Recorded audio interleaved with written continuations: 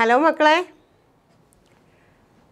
നമ്മൾ first chapter some basic concept of chemistry കഴിഞ്ഞു structure of atom കഴിഞ്ഞു അടുത്ത എന്തിലേക്ക് വന്നിരിക്കുക ചാപ്റ്ററിന്റെ പേര് കണ്ടോ classification of elements and periodicity in properties ഒന്നും കൂടെ ചാപ്റ്ററിന്റെ name classification of elements and periodicity in properties atom എന്താണ് ആറ്റങ്ങൾ ചേർന്ന് മോളിക്യൂൾ ഉണ്ടാകുന്നു എന്താണ് എലമെന്റ്സ് എന്താണ് കോമ്പൗണ്ട്സ് എന്താണ് മിക്സ്ചേഴ്സ് മാറ്ററിന്റെ ക്ലാസിഫിക്കേഷൻ എല്ലാം നമ്മൾ ഡീറ്റെയിൽഡ് ആയിട്ട് ഫസ്റ്റ് ചാപ്റ്ററിൽ സം ബേസിക് കോൺസെപ്റ്റ് ഓഫ് കെമിസ്ട്രിയിൽ പഠിക്കുന്നുണ്ട് അവിടെ നമ്മൾ മനസ്സിലാക്കി എന്താണ് എലമെന്റ് എങ്ങനെയാണ് ഒരു എലമെന്റ് ഫോം ചെയ്യുന്നത് എലമെന്റിനെ റെപ്രസെന്റ് ചെയ്യാൻ വേണ്ടി നമ്മൾ ഡിഫറെന്റ് സിംബൽസ് ഉപയോഗിക്കുന്നുണ്ട് ആ സിംബൽസ് ഒക്കെ എവിടെ നിന്നാണ് ഉണ്ടായത് സോഡിയം എന്ന എലമെന്റിനെ റെപ്രസെന്റ് ചെയ്യാൻ നമ്മൾ Na ആണ് ഉപയോഗിക്കുന്നത് Naയുടെ നെയിം നാട്രിയം ആണ് അതേപോലെ പൊട്ടാസ്യം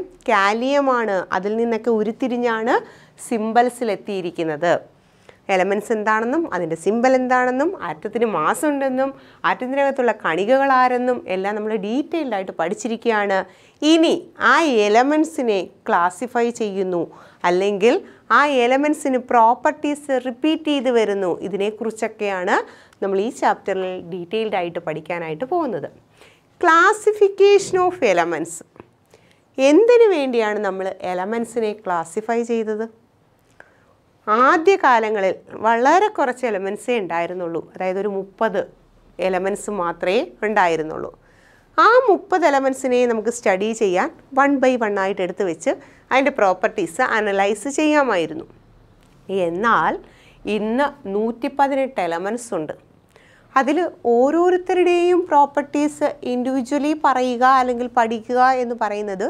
ബുദ്ധിമുട്ടുള്ള കാര്യമാണ് അതിനുവേണ്ടി നമ്മൾ ആദ്യകാലങ്ങളിൽ ഓരോ തവണയും നമുക്ക് ഓരോ എലമെന്റ്സിൻ്റെയും പ്രോപ്പർട്ടീസ് പ്രെഡിക്റ്റ് ചെയ്യുക ബുദ്ധിമുട്ടാണ് അതിനുവേണ്ടി എലമെന്റ്സിനെ സ്റ്റഡി നടത്തി ഒരേ പ്രോപ്പർട്ടീസ് കാണിക്കുന്ന ആൾക്കാരെ ഒരേ ഗ്രൂപ്പിൽ അതായത് ഗ്രൂപ്പ് ചെയ്തു അതിനു വേണ്ടിയാണ് അല്ലെങ്കിൽ എളുപ്പമാക്കാൻ നമ്മുടെ പഠനം എളുപ്പമാക്കാൻ വേണ്ടിയാണ് എലമെന്റ്സിനെ ക്ലാസിഫൈ ചെയ്തത് അടുത്ത ഹെഡിങ്ങിൻ്റെ ബാലൻസ് എന്താ പീരിയോഡിസിറ്റി എന്താണ് periodicity periodicity means A repetition എന്നാണ് റിപ്പീറ്റ് ചെയ്ത് വരുന്നു എലമെന്റ്സിൻ്റെ കേസിൽ എന്തായിരിക്കും റിപ്പീറ്റ് ചെയ്ത് വരുന്നത് എലമെന്റ്സിൻ്റെ കേസിൽ പ്രോപ്പർട്ടീസ് ഒരേ പ്രോപ്പർട്ടിയുള്ള ആൾക്കാരെ പിന്നെയും കണ്ടു അങ്ങനെ ഒരേ പ്രോപ്പർട്ടിയുള്ള ആൾക്കാരെ എല്ലാം കൂടെ മാറ്റി വെച്ചു അതാണ് പീരിയോഡിസിറ്റി എന്ന് പറയുന്നത് അപ്പോൾ periodicity means repetition in properties physical and chemical properties repeat ചെയ്ത് വരുന്നു ആ റെപ്പറ്റീഷനെ വിളിക്കുന്ന പേരാണ്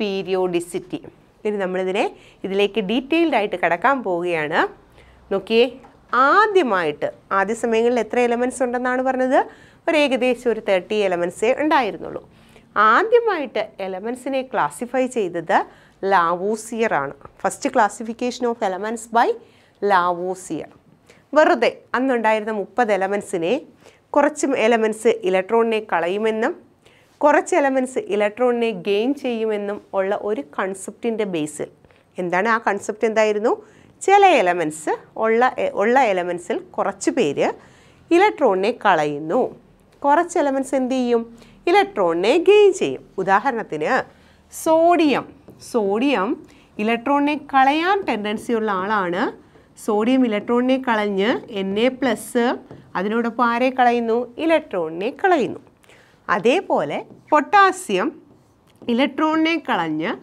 K+ ആയിട്ട് മാറുന്നു അപ്പോൾ ചില എലമെന്റ്സ് എന്ത് ചെയ്യുന്നു ഇലക്ട്രോണിനെ കളയുന്നു എന്നാൽ ഫ്ലൂറിൻ ക്ലോറിൻ തുടങ്ങിയ എലമെന്റ്സ് എടുത്തപ്പോൾ ഇവരെല്ലാവരും ഇലക്ട്രോണിനെ ഗെയിൻ ചെയ്യുന്നു ഇലക്ട്രോണിനെ സ്വീകരിക്കുമ്പോൾ ഏത് ചാർജ് കിട്ടും നെഗറ്റീവ് ചാർജ് കിട്ടും അപ്പോൾ ഉണ്ടായിരുന്ന എലമെന്റ്സിനെ ഇലക്ട്രോണിനെ കളയുന്നവ എന്നും ഇലക്ട്രോണിനെ ഗെയിൻ ചെയ്യുന്നവ എന്നും രണ്ടായിട്ട് ക്ലാസിഫൈ ചെയ്തു ഇലക്ട്രോണിനെ ലോസ് ചെയ്യുന്ന എലമെന്റ്സിനെ മെറ്റൽസ് എന്നും ഇലക്ട്രോണിനെ ഗെയിൻ ചെയ്യുന്ന എലമെന്റ്സിനെ നോൺ മെറ്റൽസ് എന്നും വിളിച്ചു ആര് നമ്മുടെ ലാവോസിയർ അപ്പോൾ ഫസ്റ്റ് ക്ലാസിഫിക്കേഷൻ ഓഫ് എലമെന്റ്സ് ആരുടെ ആയിരുന്നു ലാവോസിയറിൻ്റെ ആയിരുന്നു ലാവോസിയറിൻ്റെ ക്ലാസിഫിക്കേഷൻ മെറ്റൽസ് എന്നും നോൺ മെറ്റൽസ് എന്നുമാണ് അതിനൊരുപാട് ഡീമെറിറ്റ് ഉണ്ടായിരുന്നു. കാരണം മെറ്റലാണ് നോൺ മെറ്റലാണ് എന്ന് പറഞ്ഞിട്ട് എല്ലാ പ്രോപ്പർട്ടീസൊന്നും പറയാൻ പറ്റത്തേയില്ല. അത് വെറുതെ പറഞ്ഞൊരു ചെറുതായിട്ട് വെറുതെ പറഞ്ഞൊരു അസംഷൻ മാത്രമായിരുന്നു. അത് കാര്യമായിട്ട് കെമിസ്ട്രിയിൽ വലിയ ഡെവലപ്മെൻ്റ് ഒന്നും നടത്തിയില്ല. അതിനുശേഷം വന്ന ആൾക്കാർ ഓരോരുത്തരായിട്ട് എന്ത് ചെയ്യാൻ തുടങ്ങി, ഇതിനെക്കുറിച്ച് കൂടുതലായിട്ട് പഠിക്കാൻ തുടങ്ങി. അതിനുശേഷം ആറ്റത്തിൻ്റെ മാസിനെ ബേസ് ചെയ്തുകൊണ്ട് ഒരു ക്ലാസിഫിക്കേഷൻ നടത്തി. അതായത് അറ്റോമിക് മാസിനെ ബേസ് ചെയ്ത് ആദ്യമായിട്ട് ക്ലാസിഫൈ ചെയ്ത ആളാണ് ഡൊബറൈനർ. എന്താണ്? ഡൊബറൈനർ എന്ന് പറയുന്ന ശാസ്ത്രജ്ഞൻ വന്ന് എലമെൻസിനെ അറ്റോമിക് മാസിൻ്റെ ബേസിസിൽ അറേഞ്ച് ചെയ്തു. നമുക്കറിയാം എന്താണ് atomic mass. ആറ്റത്തിനകത്ത് 3 പാർട്ടിക്കിളാണുള്ളത്: proton, neutron, electron. ഇവരുടെ എല്ലാം കൂടെ ആകെ മാസ്സാണ് എന്തെന്ന് പറയുന്നത് ആറ്റത്തിൻ്റെ മാസ്. പല എലമെൻസിനും അറ്റോമിക് മാസ് ഡിഫറൻ്റ് ആണ്. അതൊക്കെ നമ്മൾ ചെറിയ ക്ലാസ് തൊട്ട് പഠിക്കുന്ന കാര്യമാണ് അല്ലേ. അപ്പോൾ ആറ്റത്തിൻ്റെ മാസ് ഡിഫറൻ്റ് ആണ്. അപ്പോൾ അറ്റോമിക് മാസ് വെച്ച് ഡൊബറൈനർ ഒരു ക്ലാസിഫിക്കേഷൻ നടത്തി. ഇത്രയേ ഉള്ളൂ കാര്യം. എ, ബി, സി 3 എലമെൻറ്റ്സ് എടുത്തു. 3 എലമെൻറ്റ്സ് ചേർത്തൊരു ഗ്രൂപ്പ് ഉണ്ടാക്കി. A, B, C. ഈ ഗ്രൂപ്പിന് അദ്ദേഹം ഒരു പേരിട്ടു. ആ ഗ്രൂപ്പിൻ്റെ പേരാണ് ട്രയാഡ്. എന്താണ്? ട്രയാഡ്. അപ്പോൾ ട്രയാഡ് എന്ന കൺസെപ്റ്റ് കൊണ്ടുവന്നത് ആരാണ്? ഡൊബറൈനറാണ്. ജോൺ ഡൊബറൈനർ എന്ന ശാസ്ത്രജ്ഞനാണ് ട്രയാഡ് എന്ന കൺസെപ്റ്റ് കൊണ്ടുവന്നത്. എന്താണ് triad? Triad is A group of 3 elements. Triad എന്ന് പറയുന്നത് 3 എലമെൻറ്റുകളുടെ ഒരു ഗ്രൂപ്പാണ്. ഇത്രയും ഒരു കൺസെപ്റ്റും കൂടിയുണ്ട്. Middle എലമെൻറ്റിൻ്റെ properties. മിഡിൽ എലമെൻറ്റ് ഇവിടെ ആരാ? ബി ആണ്. ഈ middle എലമെൻറ്റിൻ്റെ properties ഫസ്റ്റിൻ്റെയും തേർഡിൻ്റെയും, first എലമെൻറ്റിൻ്റെയും third എലമെൻറ്റിൻ്റെയും പ്രോപ്പർട്ടീസിൻ്റെ average ആയിരിക്കും. ഇതാണ് ജോൺ ഡൊബറൈനർ പറഞ്ഞത്. എന്താണ് ഡൊബറൈനറുടെ തിയറി എന്ന് ചോദിച്ചു കഴിഞ്ഞാൽ, ഡൊബറൈനറുടെ കൺസെപ്റ്റാണ് ട്രയാഡ്. ട്രയാഡ് എന്ന് പറയുന്നത് ഗ്രൂപ്പ് ഓഫ് 3 എലമെൻറ്റ്സ് ആണ്. പ്രോപ്പർട്ടീസ് ഓഫ് മിഡിൽ എലമെൻ്റ് എന്ന് പറയുന്നത് മറ്റ് 2 പേരുടെ പ്രോപ്പർട്ടീസിൻ്റെ ആവറേജ് ആയിരിക്കും. അല്ല എന്നുണ്ടെങ്കിൽ മാസ് ഓഫ് ഫസ്റ്റ് എലമെൻറ്റ് അതേതാണ്? മാസ് ഓഫ് എ എന്ന് നമുക്ക് പറയാം. Mass of third element that is mass of C ആണ്. നമ്മൾ പറയുന്നു മാസ് ഓഫ് ബി എന്ന് പറയുന്നത്, മിഡിൽ എലമെൻറ്റിൻ്റെ മാസ് ഓഫ് ബി എന്ന് പറയുന്നത് mass of A plus mass of C divided by 2 ആയിരിക്കും. Atomic mass of middle element, അല്ലെങ്കിൽ ഇങ്ങനെ പറയുക, properties of middle element is the average of other 2. ആ പ്രോപ്പർട്ടീസ് ആവറേജ് ആകണമെങ്കിൽ മിഡിൽ എലമെൻറ്റിൻ്റെ അറ്റോമിക് മാസ് മറ്റ് 2 എലമെൻറ്റുകളുടെ atomic മാസുകളുടെ average ആയിരിക്കണം. ആവറേജ് ആണ് എന്നാണ് ആര് പറഞ്ഞു തന്നത്? ഡൊബറൈനർ പറഞ്ഞു തന്നത്. ഡൊബറൈനറുടെ കൺസെപ്റ്റിൻ്റെ പേര് ട്രയാഡ് എന്നാണ്. ട്രയാഡ് പറയുന്നു it is A group of 3 elements. Triad is A group of 3 elements. Atomic mass of middle element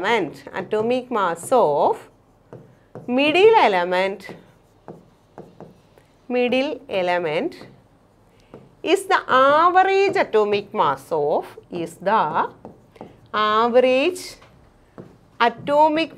of other 2. മറ്റ് 2 എണ്ണത്തിൻ്റെ അറ്റോമിക് മാസുകളുടെ ആവറേജ് ആണ് മിഡിൽ എലമെൻറ്റിൻ്റെത്. ഇതാണ് ഡൊബറൈനറുടെ ട്രയാഡ്. നമുക്ക് നോക്കാം.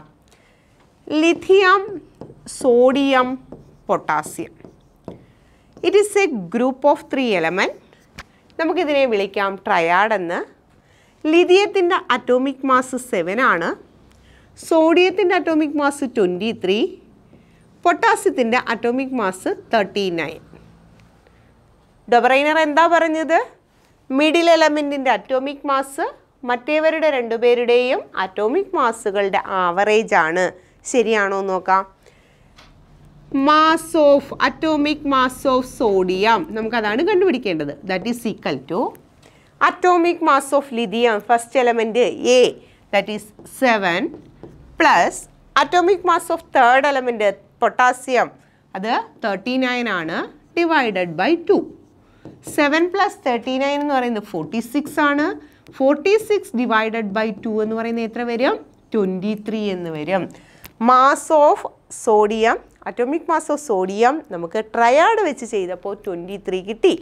ഇവിടെയും സോഡിയത്തിൻ്റെ അറ്റോമിക് മാസ് എത്ര തന്നെയാണ്? 23 തന്നെയാണ്. അപ്പോൾ ഡൊബറൈനർ പറഞ്ഞ തിയറി കറക്റ്റ് ആയില്ലേ? ഡൊബറൈനറുടെ തിയറി കറക്റ്റായി. അപ്പോൾ ട്രയാഡിന് എക്സാമ്പിളാണ്, ഒരു എക്സാമ്പിളാണ് ലിഥിയം, സോഡിയം, പൊട്ടാസ്യം. അടുത്ത എക്സാമ്പിൾ നോക്കിയേ, ക്ലോറിൻ, ബ്രോമിൻ, അയോഡിൻ. അടുത്ത ഒരു ഗ്രൂപ്പ് ഓഫ് 3 എലമെൻറ്റ്സ് ആണ്. നമുക്കിതിനെ ട്രയാഡ് എന്ന് വിളിക്കാം. ക്ലോറിൻ്റെ അറ്റോമിക് മാസ് 35.5, അയോഡിൻ്റെ അറ്റോമിക് മാസ് 127 ആണ്. നമുക്ക് നോക്കാം ട്രയാഡ് ഇത് ഒബേ ചെയ്യുന്നുണ്ടോ, ഡൊബറൈനറുടെ തിയറി ഇത് ശരിയാണോ എന്ന് നോക്കാം. അറ്റോമിക് മാസ് ഓഫ് ബ്രോമിൻ എന്താണെന്നാ പറഞ്ഞേ? അറ്റോമിക് മാസ് ഓഫ് ബ്രോമിൻ എന്ന് പറയുന്നത് atomic mass of chlorine, that is 35.5A, plus atomic mass of iodine 127 divided by 2 ആണ്. That is നമുക്ക് കിട്ടും 7 5 12, 3 2 5 1 6, 162 divided by 2. That is equal to 81.5 എന്ന് കിട്ടും അല്ലേ? Mass of atomic mass of bromine എത്രയാ? 81.5 എന്ന് കിട്ടും. പക്ഷേ ബ്രോമിൻ്റെ അറ്റോമിക് മാസ് 80 ആണ്. ഏകദേശം ഇതിനോടടുത്ത് കിടക്കും അല്ലേ? 81.5 80 തമ്മിൽ വലിയ വ്യത്യാസമില്ല. ഇതും എന്തിന് എക്സാമ്പിളാ? ട്രയാഡിന് എക്സാമ്പിളാ. Chlorine, bromine, iodine, lithium, sodium, potassium, ഇതൊക്കെ എന്തിന് എക്സാമ്പിളാണ്? ട്രയാഡിന് എക്സാമ്പിളാണ്. അടുത്ത ഒരു എക്സാമ്പിളൂടെ പറയാം, കാൽസ്യം, സ്ട്രോൺഷ്യം, ബേരിയം. അടുത്തൊരു ട്രയാഡാണ് കാൽസ്യം, സ്ട്രോൺഷ്യം, ബേരിയം.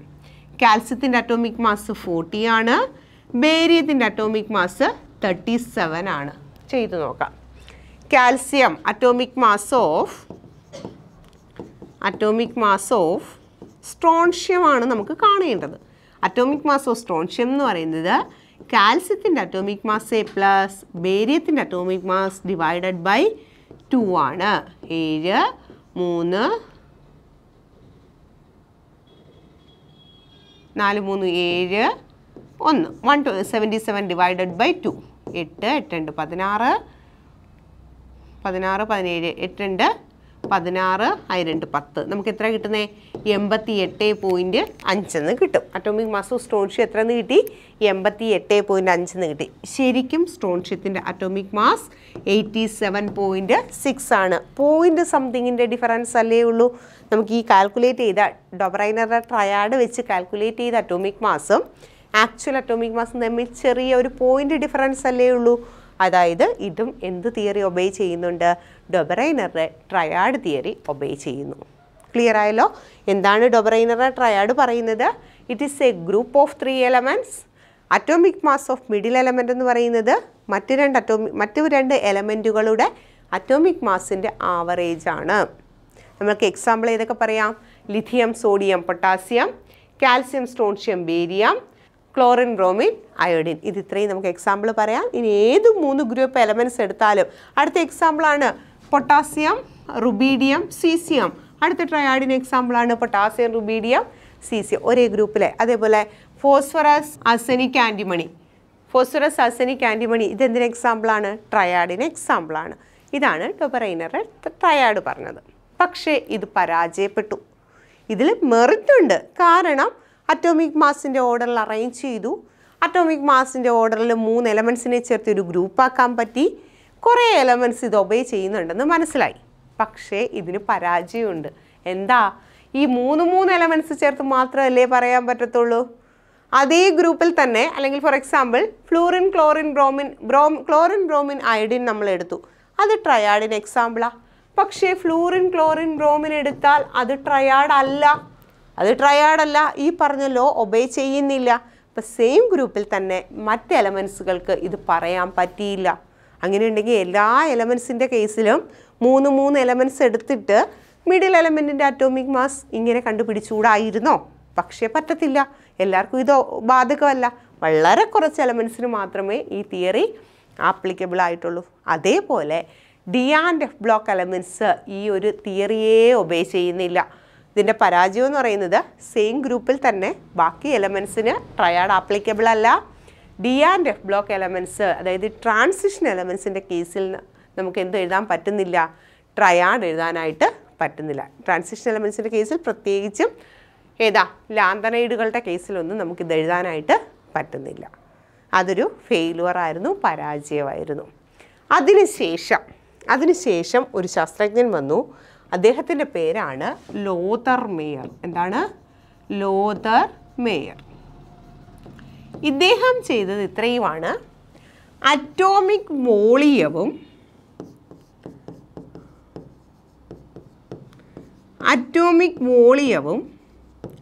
അറ്റോമിക് മാസും വെച്ച് ഒരു പ്ലോട്ട് വരച്ചു. അറ്റോമിക് വോളിയവും അറ്റോമിക് മാസും വെച്ചിട്ട് ഒരു ഗ്രാഫ് വരച്ചു. ഗ്രാഫ് വരച്ചപ്പോൾ അദ്ദേഹത്തിന് കുറേ പീക്കുകൾ കിട്ടി. Atomic mass atomic volume graph വരച്ചപ്പോൾ അദ്ദേഹത്തിന് കുറേ പീക്ക് കിട്ടി. എന്നിട്ട് ഈ പീക്കിൻ്റെ പോയിൻ്റ്, ഈ ഗ്രാഫിൻ്റെ പീക്കെന്ന് പറയുന്നത് alkali മെറ്റൽസായ lithium, sodium, potassium, rubidium, caesium ആണെന്ന് മനസ്സിലാക്കി. ആരൊക്കെയാ? Lithium, sodium, potassium, rubidium, caesium ആണ്.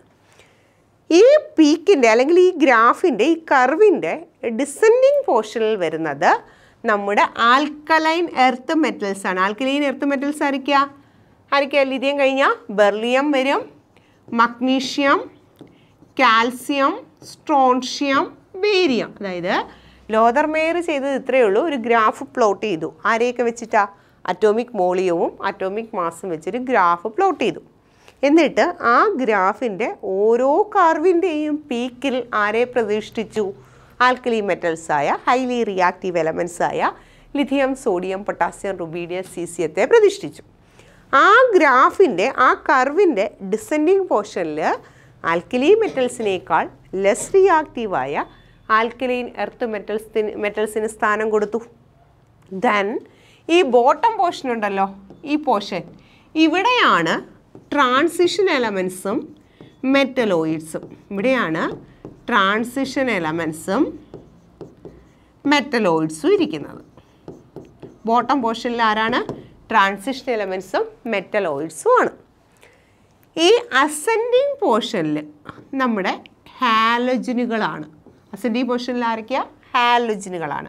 Fluorine, chlorine, bromine, iodine. Ascending പോർഷനിൽ, അതായത് ആ ഗ്രാഫിൻ്റെ ആ കർവിൻ്റെ അസെൻഡിങ് പോർഷനിൽ ആര് വന്നു? ഹാലോജൻസ് വന്നു. ഇതും വലിയ മേന്മയൊന്നും കാണിച്ചില്ല. നമ്മുടെ ഡോബ്രൈനർ പറഞ്ഞ കണക്ക് തന്നെ അറ്റോമിക് മാസിൻ്റെ ഇൻക്രീസിങ് ഓർഡറിൽ അറേഞ്ച് ചെയ്തു എന്നുള്ളതേ ഉള്ളൂ.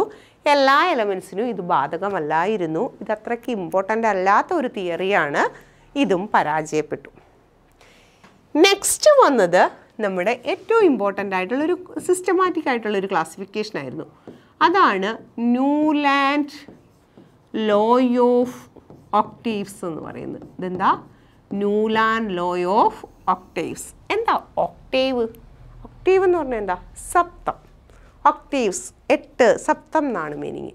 ലോ ഓഫ് ഒക്ടേവ്സ് പറയുന്നത്, അതായത് നമ്മൾ മ്യൂസിക് പഠിക്കുമ്പോൾ, സംഗീതം പഠിക്കുമ്പോൾ സ, രി, ഗ, മ, പ, ധ, നി, പിന്നെ ആര് തന്നെയാണ് വരുന്നത്? സ തന്നെ റിപ്പീറ്റ് ചെയ്ത് വരുമല്ലേ? നമ്മൾ ഈ ചാപ്റ്റർ തുടങ്ങിയപ്പോൾ പറഞ്ഞില്ലേ, റെപ്പറ്റീഷനെ വിളിക്കുന്ന പേരാണ് പീരിയോഡിസിറ്റി. നമ്മൾ എലമെൻസിൻ്റെ പ്രോപ്പർട്ടിയുടെ റെപ്പറ്റീഷനെ കുറിച്ചല്ലേ പറയുന്നത്? ആ റെപ്പറ്റീഷനാണ് പീരിയോഡിസിറ്റി ഇൻ എലമെൻസ് എന്ന് പറയുന്നത്. ന്യൂലാൻഡ് വന്നിട്ട് ചെയ്തത് ഇത്രയേ ഉള്ളൂ. അറ്റോമിക് മാസിൻ്റെ ഓർഡറിൽ 1, 2, 3, 4, 5, 6, 7 ഇങ്ങനെ അറേഞ്ച് ചെയ്തു. 8ാമത്തെ എലമെൻറ്റ് തൊട്ട് താഴെ കൊണ്ടുവന്നു. ആരുടെ? 1ൻ്റെ ഫസ്റ്റ് എലമെൻറ്റിൻ്റെ തൊട്ട് താഴെ. ദെൻ 9, 10, 11, 12, 13, 14. നെക്സ്റ്റ് എലമെൻറ്റ് ഇവിടെ വന്നു. 15, 16, 17, 18, 19, 20 ഇങ്ങനെയാണ് വന്നത്. നോക്കിയേ മക്കളെ, 1, 2, 3, 4, 5, 6, 7 അറ്റോമിക് മാസിൻ്റെ ഇൻക്രീസിങ് ഓർഡറിൽ അറേഞ്ച് ചെയ്തു. ഞാനിത് സ, രി, ഗ, മാ പാ ധ നീ. അടുത്ത ഏതാ? സായാണ്. സാ ആരായിരുന്നു? ഫസ്റ്റ് എലമെൻ്റ് ആയിരുന്നു.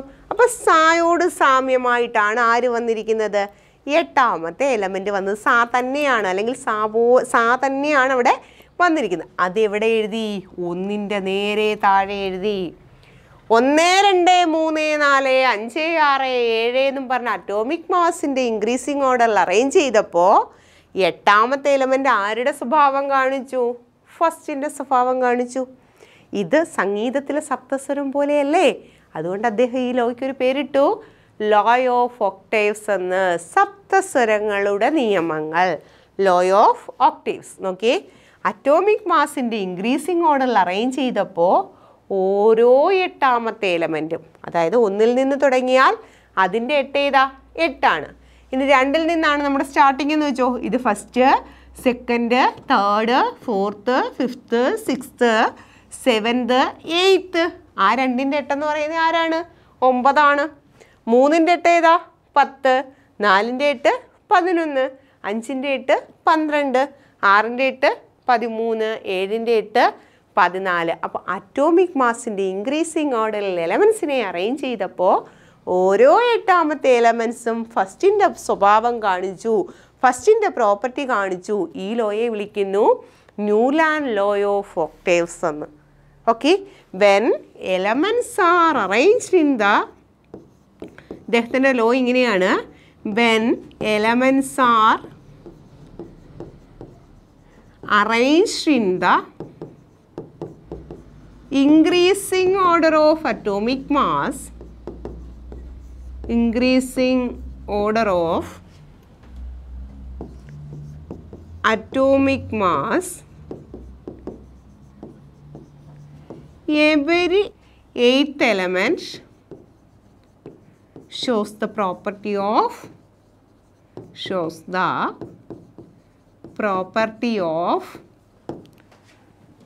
first. Property of first. ഈ ലോയുടെ പേരാണ് Newland law of octaves. പഠിച്ചോണം. When elements are arranged in the increasing order of atomic mass, every 8th element, ഓരോ എട്ടാമത്തെ എലമെൻറ്റും ആരുടെ പ്രോപ്പർട്ടി കാണിക്കും? ഫസ്റ്റിൻ്റെ പ്രോപ്പർട്ടി കാണിക്കുക. ഇത് ആരെ പോലെയാണ്? മ്യൂസിക്കിലെ ഒക്ടേവ്സ് പോലെയാണ്. അതുകൊണ്ട് ഈ ലോയെ വിളിച്ചു ന്യൂലാൻഡ്സ് ലോ ഓഫ് ഒക്ടേവ്സ് എന്ന്. ഇവിടെ വന്ന് 20 എത്തിയപ്പോഴത്തേനും ഞാൻ ഈ പരിപാടി അങ്ങ് നിർത്തി. എന്താ കാര്യം? ബാക്കി എഴുതിയില്ലല്ലോ. എന്താ കാര്യം? 1 2 3 4 5 6 7 ഈ ന്യൂലാൻഡ് ഈ ലോ നിർമ്മിക്കുന്ന സമയത്ത്, അല്ലെങ്കിൽ ഇത് പ്രിപ്പയർ ചെയ്യുന്ന സമയത്ത് നമ്മുടെ നോബിൾ ഗ്യാസ് വന്നിട്ടില്ലായിരുന്നു. നോബിൾ ഗ്യാസ് എന്ന് പറയുന്ന കൺസെപ്റ്റ് ഇല്ലായിരുന്നു. ഇതിന് ശേഷമാണ് നോബിൾ ഗ്യാസ് വന്നു, ട്രാൻസിഷൻ എലമെൻറ്റ്സ് വന്നു. ഈ ട്രാൻസിഷൻ എലമെൻറ്റ്സ് ഒക്കെ ഇതിൻ്റെ ഇടയിലേക്ക് വന്നപ്പോഴേക്കും ഈ ആദ്യത്തെ 8 എന്നുള്ളത് ഇടയ്ക്ക് 18 എലമെൻറ്റ്സിൻ്റെ ഗ്യാപ്പ് വന്നു. ഈ കാൽസ്യം വരെ മാത്രമേ 8ൻ്റെ ഗ്യാപ്പ് വരുന്നുള്ളൂ. അടുത്ത വന്നപ്പോഴേക്കും അതെന്തായിട്ട് മാറി? 18ൻ്റെ ഗ്യാപ്പ് വരും. 18ൻ്റെ ഗ്യാപ്പ് വരുമ്പോഴേക്കും പ്രോപ്പർട്ടീസ് റിപ്പീറ്റ് ചെയ്യത്തില്ല. ആസ് എ റിസൾട്ട് ഈ തിയറി എന്തായി? ഫെയിലുവറായി. ഇതും പരാജയപ്പെട്ടു. ന്യൂലാൻഡ് ലോ ഓഫ് ഒക്ടേവ്സ് പരാജയപ്പെടാൻ കാരണം this theory was applicable only up to calcium. ഈ തിയറി എവിടെ വരെ മാത്രമേ ആപ്ലിക്കബിൾ ആയുള്ളൂ? കാൽസ്യം വരെ മാത്രമേ ആപ്ലിക്കബിൾ ആയുള്ളൂ. അതുകൊണ്ട് ഈ തിയറി പരാജയപ്പെട്ടു. കാരണം ഈ എലമെൻസിൻ്റെ ഇടയിലുള്ള ഗ്യാപ്പ് 8 എന്നുള്ളത് ട്രാൻസിഷൻ എലമെൻറ്റ്സ് ഇടയ്ക്ക് കയറിയപ്പോഴേക്കും എത്രയായി? 18 പിന്നെ ഈ പ്രോപ്പർട്ടീസ് 8ാമത്തെ എലമെൻറ്റ് റിപ്പീറ്റ് ചെയ്യുമോ? ഇല്ല. ആസ് എ റിസൾട്ട് ഈ തിയറി എന്ത് ചെയ്തു? പരാജയപ്പെട്ടു. എല്ലാം നമ്മൾ പറയാറില്ലേ, ഒന്ന് ചീഞ്ഞാലേ മറ്റൊന്നിന് വളമാകൂന്ന്. അതുപോലെ തന്നെയാണ്, ആരെങ്കിലും ഒന്ന് തുടങ്ങി വെക്കും, അതിനെ ബേസ് ചെയ്ത് അതിനെ പിടിച്ചുകൊണ്ട് അടുത്ത ആൾ സ്റ്റഡി നടത്തും. അപ്പോൾ അത് പറഞ്ഞത് തെറ്റാണെന്ന് മനസ്സിലാവും. നമ്മൾ കുറച്ച് പുതുതായിട്ടൊരു തിയറി കൊണ്ടുവരും, കുറച്ചും കൂടെ കറക്റ്റായിട്ടുള്ളതിലോട്ട് വരും. അപ്പോഴാണ് അടുത്ത ആൾക്ക് തോന്നുന്നത് ഇതല്ലല്ലോ, ഇതിനപ്പുറം എന്തെങ്കിലും കണ്ടുപിടുത്തം നടത്തിയാലോ. അങ്ങനെ ചെയ്യുമ്പോഴേക്കും രണ്ടാമത്തെ ആളുടെ തിയറിയിലും പരാജയങ്ങൾ വരും, അടുത്ത കണ്ടുപിടുത്തം വരും. അങ്ങനെ ഒന്ന് ചീഞ്ഞാലല്ലേ അടുത്തതിന് വളമാകൂ. അങ്ങനെയാണ് നമ്മളുടെ ഡൊബറൈനർ ആദ്യം ഡൊബറൈനർ സ്റ്റഡി തുടങ്ങിയപ്പോഴത്തേനും അത് തെറ്റാണെന്ന് മനസ്സിലാക്കിക്കൊണ്ട് ലോതർമെയർ വന്നു. അതിനുശേഷം വന്നിരിക്കുന്ന ആളാണ് ആര്? ന്യൂലാൻഡ്. ന്യൂലാൻഡ് എന്തിൻ്റെ ബേസിൽ ഇവരെല്ലാം ചെയ്തത്? അത് ആലോചിച്ചോണം. ഇവരെല്ലാം സ്റ്റഡി നടത്തിയത് അറ്റോമിക് മാസിനെ ബേസ് ചെയ്തിട്ടാണ്. അറ്റോമിക് മാസിനെ ബേസ് ചെയ്തുകൊണ്ട് പല രീതിയിൽ സ്റ്റഡി നടത്തിയാണ് അവസാനം വന്ന് നിൽക്കുന്നു. ഇപ്പം വന്ന് നിൽക്കുന്നു എവിടെ? ന്യൂലാൻഡിൻ്റെ ലോ ഓഫ് ഓക്ടേഴ്സിൽ വന്നു. ഇതും പരാജയമാണ്. കാൽസി വരെ മാത്രമേ ഈ തിയറി ആപ്ലിക്കബിൾ ആയുള്ളൂ.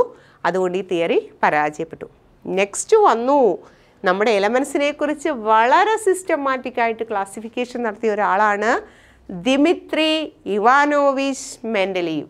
എന്താണ് പേര്? Dmitri Ivanovich Mendeleev.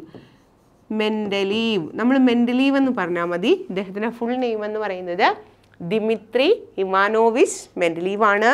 ഇദ്ദേഹമാണ് സിസ്റ്റമാറ്റിക്കായിട്ട് എലമെൻസിനെ ആദ്യമായി ക്ലാസിഫൈ ചെയ്തത്. സ്ഥിരം ചോദിക്കാറുള്ള ക്വസ്റ്റ്യനാണ്, ആരാണ് എലമെൻസിൻ്റെ സിസ്റ്റമാറ്റിക്കായിട്ടുള്ള ക്ലാസിഫിക്കേഷൻ ആദ്യമേ നടത്തിയത്? ആരാണ്? നമ്മുടെ മെൻഡലീവ് ആണ്. Father of periodic table Mendeleev ആണ്.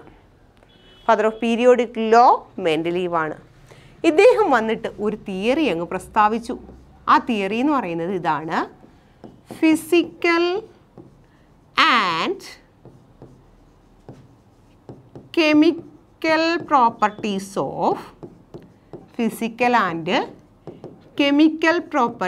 Of elements are the periodic function of their atomic mass. നമ്മുടെ ന്യൂലാൻഡ് പറഞ്ഞതിൽ നിന്നും വളരെ ഒരു ചെറിയ വേരിയേഷൻ മാത്രമേ മെൻഡലീവ് പറഞ്ഞുള്ളൂ. ന്യൂലാൻഡ് പറഞ്ഞത് എന്താ?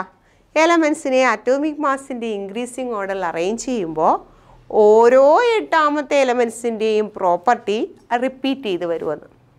ഇദ്ദേഹം പറഞ്ഞത് ഇങ്ങനെയുള്ളൂ: എലമെൻസിനെ അറ്റോമിക് മാസിൻ്റെ ഇൻക്രീസിങ് ഓർഡറിൽ അറേഞ്ച് ചെയ്യുമ്പോൾ ഓരോ 8ാമത്തേന്നൊന്നും അദ്ദേഹം പറഞ്ഞില്ല.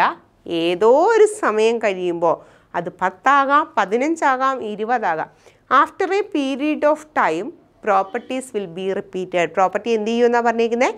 റിപ്പീറ്റ് ചെയ്യും. ആ റിപ്പീറ്റ് ചെയ്യുന്ന പ്രോപ്പർട്ടിയെ വിളിക്കുന്ന പേരാണ് പീരിയോഡിസിറ്റി, അല്ലേ? അതായത് ഇദ്ദേഹത്തിൻ്റെ തിയറി പറയുന്ന ഇതാണ്: physical and chemical properties of elements. എലമെൻസിൻ്റെ ഭൗതികവും രാസപരവുമായിട്ടുള്ള സ്വഭാവങ്ങൾ are the periodic function of their atomic mass. അതെന്ന് പറയുന്നത് അറ്റോമിക് മാസിൻ്റെ ആവർത്തനമാണ്. അറ്റോമിക് മാസ് കൂടുന്നതിനനുസരിച്ച് അല്ലെങ്കിൽ അറ്റോമിക് മാസിൻ്റെ ബേസിസിൽ അറേഞ്ച് ചെയ്യുമ്പോൾ സ്വഭാവങ്ങൾ എന്ത് ചെയ്തു വരുന്നു? ആവർത്തിച്ച് വരുന്നു. ഇത് ആരുടെ ലോയാണ്? മെൻഡലീവിൻ്റെ പീരിയോഡിക് ലോയാണ്. ഇവിടെ ചോദിക്കുന്ന ക്വസ്റ്റ്യൻ, ആരാണ് father of periodic law? Periodic ലോയുടെ പിതാവ് എന്നറിയപ്പെടുന്നത് ആരാണ്? മെൻഡലീവാണ്. സിസ്റ്റമാറ്റിക്കായിട്ട് എലമെൻസിനെ ആദ്യമായിട്ട് ക്ലാസിഫൈ ചെയ്തത് ആരാണ്? മെൻഡലീവാണ്. ഇദ്ദേഹമാണ് ഇങ്ങനെ സിസ്റ്റമാറ്റിക്കായിട്ട് എലമെൻസിനെ ക്ലാസിഫൈ ചെയ്തു.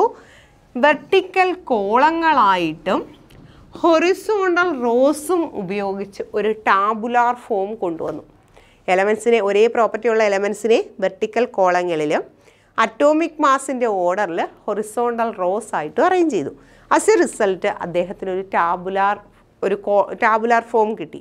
ആ ടാബുലാർ ഫോമിനെ വിളിക്കുന്ന പേരാണ് പീരിയോഡിക് ടേബിൾ. എന്താ? Periodic table. അതായത് കുറേ വെർട്ടിക്കൽ കോളങ്ങൾ ഹൊറിസോണ്ടൽ റോസും ചേർന്ന് ആ ഒരു പേജ്, ആ ഒരു കോളം, ആ ഒരു ഫോം, അതിനെ വിളിക്കുന്ന പേരാണ് പീരിയോഡിക് ടേബിൾ. അപ്പോൾ ഈ പീരിയോഡിക് ടേബിളിൽ വെർട്ടിക്കൽ കോളംസ് ഉണ്ട്, ഹൊറിസോണ്ടൽ റോസ് ഉണ്ട്. വെർട്ടിക്കൽ കോളത്തിന് അദ്ദേഹം ഒരു പേര് പറഞ്ഞു, ഗ്രൂപ്പ് എന്ന്. വെർട്ടിക്കൽ കോളത്തെ അദ്ദേഹം വിളിച്ച പേരാണ് ഗ്രൂപ്പ്. ഹൊറിസോണ്ടൽ റോസിനെ വിളിച്ച പേരാണ് പീരീഡ്. പീരിയോഡിക് ടേബിൾ എന്ന കൺസെപ്റ്റ് കൊണ്ടുവന്നത് ആരാണ്? മെൻഡലീഫ് ആണ്. പീരിയോഡിക് ടേബിളിൻ്റെ ഫാദർ ആരാണ്? മെൻഡലീഫ് ആണ്. പീരിയോഡിക് ലോയുടെ ഫാദർ, പീരിയോഡിക് ടേബിളിൻ്റെ ഫാദർ, സിസ്റ്റമാറ്റിക്കായിട്ട് എലമെൻസിനെ ആദ്യമേ ക്ലാസിഫൈ ചെയ്ത ആൾ, ഇതെല്ലാം ആരാണ്? മെൻഡലീഫ് ആണ്. ഈ മെൻഡലീഫ് ഇങ്ങനെ എലമെൻസിനെ ക്ലാസിഫൈ ചെയ്യുന്ന സമയത്ത് ആകെ 63 എലമെൻസ് മാത്രമേ ഉണ്ടായിരുന്നുള്ളൂ. ലാവോസിയർ ക്ലാസിഫൈ ചെയ്യുന്ന സമയത്ത് 30 എലമെൻസ് ആയിരുന്നു. മെൻഡലിയേഫ് ക്ലാസിഫൈ ചെയ്യുന്ന സമയത്ത് 63 എലമെൻറ്റ്സ് ഉണ്ടായിരുന്നു.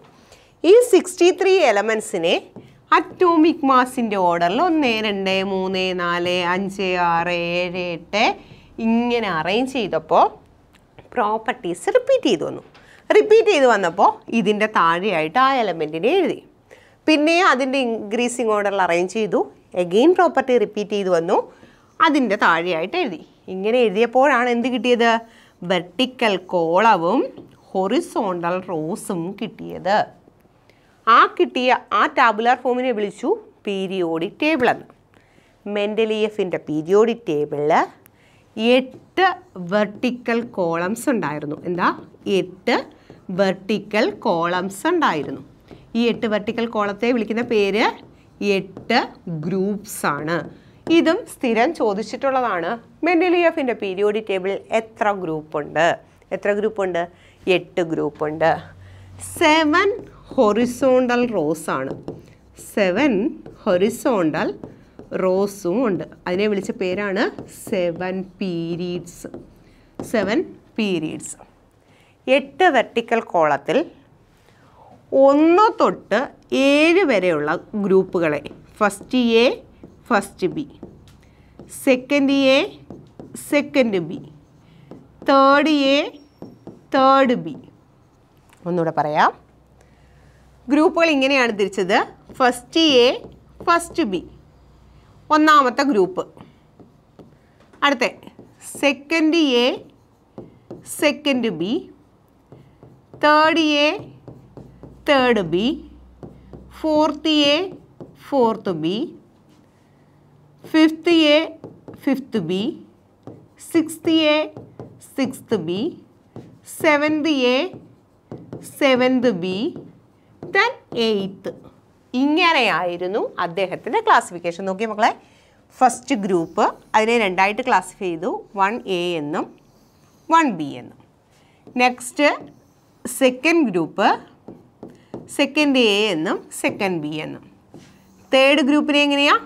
തേർഡ് എ എന്നും തേർഡ് ബി എന്നും. അങ്ങനെ 7 വരെ എ എന്നും ബി എന്നും ക്ലാസിഫൈ ചെയ്തു. 8ാമത്തത് അതുപോലെ എഴുതി. ദെൻ ഇത് സബ് ഗ്രൂപ്പുകളാണ്. ഇത് 4th ആണ്. Next 5th, 6th, 7th. ഇതിനെ എത്രയായിട്ട് ക്ലാസിഫൈ ചെയ്തു? പിന്നെയും 2ആയിട്ട്. ഏതൊക്കെയാ? 1A 1B, 2A 2B, 3A 3B എന്നും പറഞ്ഞുകൊണ്ട് സബ് ഡിവൈഡ് ചെയ്തു. അങ്ങനെ 8 ഗ്രൂപ്പും 7 പീരീഡുമായിരുന്നു ഉള്ളത്. 7 പീരീഡ് എന്ന് പറയുമ്പോൾ 1, 2, 3, 4, 5, 6. ഇവിടെ ഒന്നും കൂടെ എഴുതിയേക്കാം. എത്ര പീരീഡ് ഉണ്ട്? 7 പീരീഡ്. ഇങ്ങനെയാണ്. അപ്പോൾ കണ്ടോ, ഒരു ടാബുലാർ ഫോം കിട്ടി. ഇദ്ദേഹം ഇതിന് വിട്ട പേരാണ് പീരിയോഡിക് ടേബിൾ. അപ്പോൾ ആദ്യമായിട്ട് പീരിയോഡിക് ടേബിൾ എന്ന് പറയുന്ന കൺസെപ്റ്റ് കൊണ്ടുവന്നത് ആരാ? നമ്മുടെ മെൻഡലിയേഫ് ആണ്. ആദ്യം 63 എലമെൻറ്റ്സേ ഉണ്ടായിരുന്നുള്ളൂ. 63 എലമെൻറ്റ്സിനെ ഗ്രൂപ്പുകളിലും കോളങ്ങളിലും പീരീഡുകളിലുമായിട്ട് അറേഞ്ച് ചെയ്തു. മൊത്തം 8 ഗ്രൂപ്പും 7 പീരീഡുമാണ്. ഈ ഫസ്റ്റ് എയിൽ വരുന്ന എലമെൻറ്റ്സ്, എയിൽ റെപ്രസെൻ്റ് ചെയ്യുന്നത് നോർമൽ എലമെൻറ്റ്സിനെ, നമ്മുടെ alkali metals, alkaline earth metals, അവരെയാണ് എയിൽ ഉൾപ്പെടുത്തിയത്. എയിൽ നോർമൽ എലമെൻറ്റ്സിനെ അല്ലെങ്കിൽ റെപ്രസെൻറ്റേറ്റീവ് എലമെൻറ്റ്സിനെ, ആൽക്കലി മെറ്റൽസിനെ, ആൽക്കലൈൻ എർത്ത് മെറ്റൽസിനെ. ബിയിൽ ഉൾപ്പെടുത്തിയിരുന്നത് ട്രാൻസിഷൻ എലമെൻറ്റ്സിനെയാണ്. ബിയിൽ ഉൾപ്പെടുത്തിയത് ആരെയാ? ട്രാൻസിഷൻ എലമെൻറ്റ്സിനെയാണ്. എ എന്നും ബി എന്നും ഒരു ഫസ്റ്റ് ഗ്രൂപ്പ് തന്നെ, എ എന്നും ബി എന്നും. എയുടെ അടുത്ത് ലിഥിയം, സോഡിയം, പൊട്ടാസ്യം. മറ്റേടത്ത് ആരെയൊക്കെ എഴുതും? ഗോൾഡ്, സിൽവർ, ഇങ്ങനെയൊക്കെയുള്ള ട്രാൻസിഷൻ എലമെൻറ്റ്സിനെ റെപ്രസെൻ്റ് ചെയ്തു. ഓക്കെ. ഇദ്ദേഹം എന്തിൻ്റെ ഓർഡറിലാണ് അറേഞ്ച് ചെയ്തേ? അറ്റോമിക് മാസിൻ്റെ ഇൻക്രീസിങ് ഓർഡറിൽ അറേഞ്ച് ചെയ്തു. 8 ഗ്രൂപ്പായിട്ടും 7 പീരീഡായിട്ടും തിരിച്ചു. ആ 7 ഗ്രൂപ്പിനെ സബ് ഡിവൈഡ് ചെയ്തു. എ എന്നും ബി എന്നും. 8ാമത്തെ ഗ്രൂപ്പ് അതുപോലെ തന്നെ നിന്നു. എയിൽ നോർമൽ എലമെൻറ്റ്സും ബിയിൽ ട്രാൻസിഷൻ എലമെൻറ്റ്സും ആണ്. ഈ മെൻഡലിയേഫിൻ്റെ പീരിയോഡിക് ടേബിളിന് കുറേ ഗുണങ്ങളുണ്ടായിരുന്നു. അതേപോലെ തന്നെ കുറേ പോരായ്മകളും ഉണ്ടായിരുന്നു. ആ ഗുണങ്ങളെ വിളിക്കുന്ന പേര് മെറിറ്റ്സ്. പോരായ്മകളാണ് ഡീമെറിറ്റ്സ്. ആദ്യം നമ്മൾ പറയുന്നത് മെൻഡലീയഫിൻ്റെ പീരിയോഡിക് ടേബിളിൻ്റെ മെറിറ്റ്സ് ആണ്. മെറിറ്റ്സ് എന്ന് പറഞ്ഞാൽ സിസ്റ്റമാറ്റിക്കായിട്ട് ആദ്യമായിട്ട് എലമെൻസിനെ അറേഞ്ച് ചെയ്തത് ആരാ? മെൻഡലീയഫ് ആണ്. അതൊന്നാമത്തെ മെറിറ്റ്. പിന്നെ അറ്റോമിക് മാസിൻ്റെ ഇൻക്രീസിങ് ഓർഡറിലാണ് ഇദ്ദേഹം അറേഞ്ച് ചെയ്തേ. അതേപോലെ മെൻഡലീയഫിൻ്റെ പീരിയോഡിക് ടേബിളിൽ കുറച്ച് സ്ഥലം വേക്കൻ്റ് ആയിരുന്നു, കുറച്ച് കോളങ്ങൾ, കുറേ ബോക്സുകൾ വേക്കൻ്റ് ആയിരുന്നു. അദ്ദേഹം അതിന് പറഞ്ഞ കാരണം ഇതാണ്, ഭാവിയിൽ ഈ സ്ഥലത്ത് വരാൻ എലമെൻ്റ് ഉണ്ട്, അതിൻ്റെ പ്രോപ്പർട്ടി ഇങ്ങനെ ആയിരിക്കും, അതുകൊണ്ടാണ് ഞാൻ അവിടെ ആ സ്പേസ് ഇട്ടിരിക്കുന്നത്. ആര് പറഞ്ഞതാ? മെൻഡലീയഫ് പറഞ്ഞു. വെറുതെ ഞാൻ ഇട്ടതല്ല അവിടെ ആ സ്പേസ്. പിന്നെ എന്തിനു വേണ്ടിയിട്ടതാ? ഭാവിയിൽ ആ ഗ്രൂപ്പിൽ, അതായത് സിലിക്കണിൻ്റെ ഗ്രൂപ്പിൽ വരുന്ന സിലിക്കണിൻ്റെ ഗ്രൂപ്പിൽ അറ്റോമിക് നമ്പർ 72 വരുന്നിടത്ത് സ്ഥലം വേക്കൻ്റ് ആയിരുന്നു. അദ്ദേഹം പറഞ്ഞു ആ ഗ്യാപ്പ് ഞാൻ വെറുതെ ഇട്ടിരിക്കുകയല്ല, അവിടെ ആ ഗ്രൂപ്പിലെ എലമെൻസിനോട് സാമ്യമുള്ള ഒരു എലമെൻറ്റ് ഭാവിയിൽ വരും, അതിനു വേണ്ടിയാണ് അവിടെ സ്ഥലം ഇട്ടിരിക്കുന്നത്. അതൊരു വലിയൊരു കാഴ്ചപ്പാടല്ലേ അല്ലേ? അത് അദ്ദേഹം ഭാവിയിൽ കണ്ടുപിടിക്കാനിരിക്കുന്ന എലമെൻസിൻ്റെ പ്രോപ്പർട്ടി നേരത്തെ പ്രെഡിക്റ്റ് ചെയ്തതല്ലേ? അതൊരു വലിയ ഗുണമാണല്ലേ? അപ്പോൾ ഫസ്റ്റ് മെറിറ്റ് എന്ന് പറയുന്നത് അറ്റോമിക് മാസിൻ്റെ ഇൻക്രീസിങ് ഓർഡറിൽ അറേഞ്ച് ചെയ്തു. രണ്ടാമത്തെ മെറിറ്റ് എന്ന് പറയുന്നത് അദ്ദേഹം എന്താണ്? ഫ്യൂച്ചർ എലമെൻസിൻ്റെ പ്രോപ്പർട്ടീസ് നേരത്തെ പ്രെഡിക്റ്റ് ചെയ്തു. ഫ്യൂച്ചർ എലമെൻസിൻ്റെ പ്രോപ്പർട്ടീസ് നേരത്തെ പ്രെഡിക്റ്റ് ചെയ്തു. അതിന് അദ്ദേഹം പറഞ്ഞൊരു കോട്ടുണ്ട്, ഒരു കാര്യമുണ്ട്. ഈ ഗാലിയം കണ്ടുപിടിക്കുന്നതിന് മുമ്പ് അദ്ദേഹം ഗാലിയത്തിന് വേണ്ടി സ്പേസ് ഇട്ടു. ഇദ്ദേഹം ഈ സ്പേസ് ഇട്ട് ഒരുപാട് വർഷങ്ങൾക്ക് ശേഷമാണ് ഗാലിയം കണ്ടുപിടിക്കുന്നത്. ഗാലിയം കണ്ടുപിടിക്കുന്നതിന് മുമ്പ് ഇദ്ദേഹം ഈ സ്പേസ് ഇട്ടിട്ട് പറഞ്ഞൊരു കാര്യമുണ്ട്, ഭാവിയിൽ ഒരു എലമെൻറ്റിനെ കണ്ടുപിടിക്കും, അതെൻ്റെ ഈ ഉള്ളംകൈയിൽ എടുത്ത് വെച്ചാൽ മതി, ഉരുകിത്തീരും. അദ്ദേഹം പറഞ്ഞതാ, ഗാലിയം കണ്ടുപിടിക്കുന്നതിനൊക്കെ ഒരുപാട് വർഷത്തിന് മുമ്പ് പറഞ്ഞതാ, ഭാവിയിൽ ഒരു എലമെൻറ്റിനെ കണ്ടുപിടിക്കും, അതെൻ്റെ ഈ ഉള്ളംകൈയിൽ എടുത്താൽ മതി, എന്ത് ചെയ്യും? ഉരുകിത്തീരും. വർഷങ്ങൾ കഴിഞ്ഞു ആരെ കണ്ടുപിടിച്ചു? ഗാലിയം കണ്ടുപിടിച്ചു. ഗാലിയത്തിൻ്റെ മെൽറ്റിംഗ് പോയിൻറ്റ് 28 to 30 ഡിഗ്രി സെൽഷ്യസേ ഉള്ളൂ. അതായത് വേരി ചെയ്തിരിക്കുന്നത് 28-30 ഡിഗ്രി സെൽഷ്യസ് ആണ്. നമ്മുടെ ബോഡി ടെമ്പറേച്ചർ എത്രയാണ്? 37 ഡിഗ്രി സെൽഷ്യസ് ആണല്ലേ? 30 ഡിഗ്രി സെൽഷ്യസിൽ ഉരുകിപ്പോകുന്ന സാധനം നമ്മുടെ കൈവെള്ളയിൽ 37 ഡിഗ്രി സെൽഷ്യസിൽ എടുത്തു വെച്ചാൽ എന്തായിരിക്കും അവസ്ഥ? മെൽറ്റ് ചെയ്യുക, ഉരുകുകയാണ്. ഇദ്ദേഹം ഇതിന് വർഷങ്ങൾക്ക് മുമ്പല്ലേ ഇത് പ്രെഡിക്റ്റ് ചെയ്തത്. അത് വലിയൊരു മെറിറ്റാണ്. He predicted the properties of future elements. First merit എന്ന് പറയുന്നത് എന്താ? സിസ്റ്റമാറ്റിക് ആയിട്ട് അറേഞ്ച് ചെയ്തു. അറേഞ്ച്മെൻ്റ് ആണ് അദ്ദേഹം നടത്തിയത്. രണ്ടാമത്തെ മെറിറ്റ് എന്ന് പറയുന്നത് he left gaps for future elements. Future എലമെൻറ്റ്സിന് വേണ്ടി എന്ത് കൊടുത്തു? ഗ്യാപ്പ് ഇട്ടിരുന്നു. വെറുതെ ഇട്ടതല്ല. എന്നിട്ട് അദ്ദേഹം എന്ത് ചെയ്തു? He predicted the properties. അദ്ദേഹം എന്ത് ചെയ്തു? പ്രോപ്പർട്ടീസ് പ്രെഡിക്റ്റ് ചെയ്തു. ആരുടെയാ? He predicted the properties of future elements. He predicted the properties of future elements. അദ്ദേഹം എന്ത് ചെയ്തു? ഭാവിയിൽ കണ്ടുപിടിക്കാനിരിക്കുന്ന എലമെൻസിൻ്റെ പ്രോപ്പർട്ടീസ് എന്ത് ചെയ്തു? പ്രെഡിക്റ്റ് ചെയ്തു. Then he named the future elements. അദ്ദേഹം അതിന് പേരും കൊടുത്തു. He named the future elements. അതെന്താണെന്ന് പറഞ്ഞുതരാം. നമ്മുടെ ബോറോൺ ഫാമിലിയിൽ തൊട്ട് താഴെയായിട്ട് ആ ഗ്രൂപ്പിൽ സ്പേസ് ഇട്ടു. എന്നിട്ട് പറഞ്ഞു ഭാവിയിൽ ഒരു എലമെൻറ്റ് വരും, ഇതിൻ്റെ സെയിം പ്രോപ്പർട്ടി ആയിരിക്കും, അതിനു വേണ്ടിയാണ് അവിടെ സ്പേസ് ഇട്ടത്. എന്നിട്ട് ആ സ്പേസിൽ വരാനിരിക്കുന്ന എലമെൻറ്റിന് ഒരു പേരിട്ടു.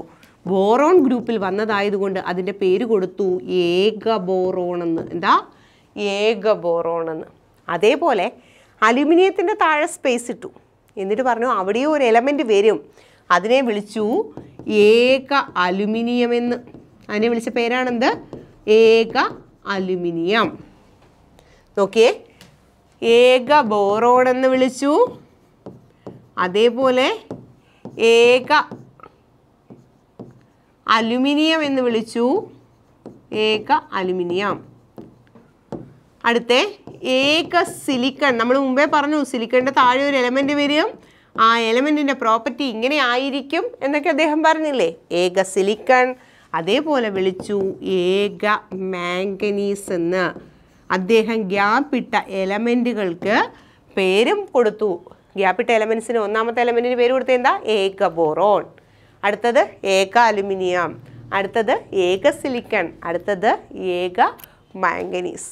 ഇദ്ദേഹം സ്പേസൊക്കെ ഇട്ട് നേരത്തെ ഒരു പേരൊക്കെ നമ്മൾ പറയാറില്ലേ, നമുക്കുണ്ടാവുന്ന കുഞ്ഞിന്, നമുക്കൊരു കുഞ്ഞുണ്ടാവും, ആ കുഞ്ഞിന് ഞങ്ങൾ ഇന്ന പേരിടും, നമ്മൾ നേരത്തെ അങ്ങ് മനസ്സിൽ കൂട്ടും. അതുപോലെ തന്നെ മെൻഡലിയേഫ് എന്ത് ചെയ്തു, ആ ഗ്യാപ്പിൽ കുഞ്ഞ് വരും, അതായത് എലമെൻറ്റ് വരും, അതിൻ്റെ പേര് ഇന്നതെന്ന് ഞാൻ വിളിക്കുകയാണ്. അവിടെ വരാനിരിക്കുന്ന എലമെൻറ്റിനെ ഞാൻ മോനെ ഏക ബോറോണെ, മോളെ ഏക അലുമിനിയമേ, ഇങ്ങനെ വിളിച്ചുകൊണ്ടിരിക്കും അല്ലേ. അങ്ങനെയാണ് മെൻഡലിയേഫ് പേര് കൊടുത്തത്. ഇവിടെ ഏക ബോറോൺ എന്ന് അന്നത്തെ കാലത്ത് വിളിച്ചിരുന്ന ആ എലമെൻ്റാണ് ഇപ്പോൾ സ്കാൻഡിയം എന്ന പേരിൽ അറിയപ്പെടുന്നത്. ആരാ?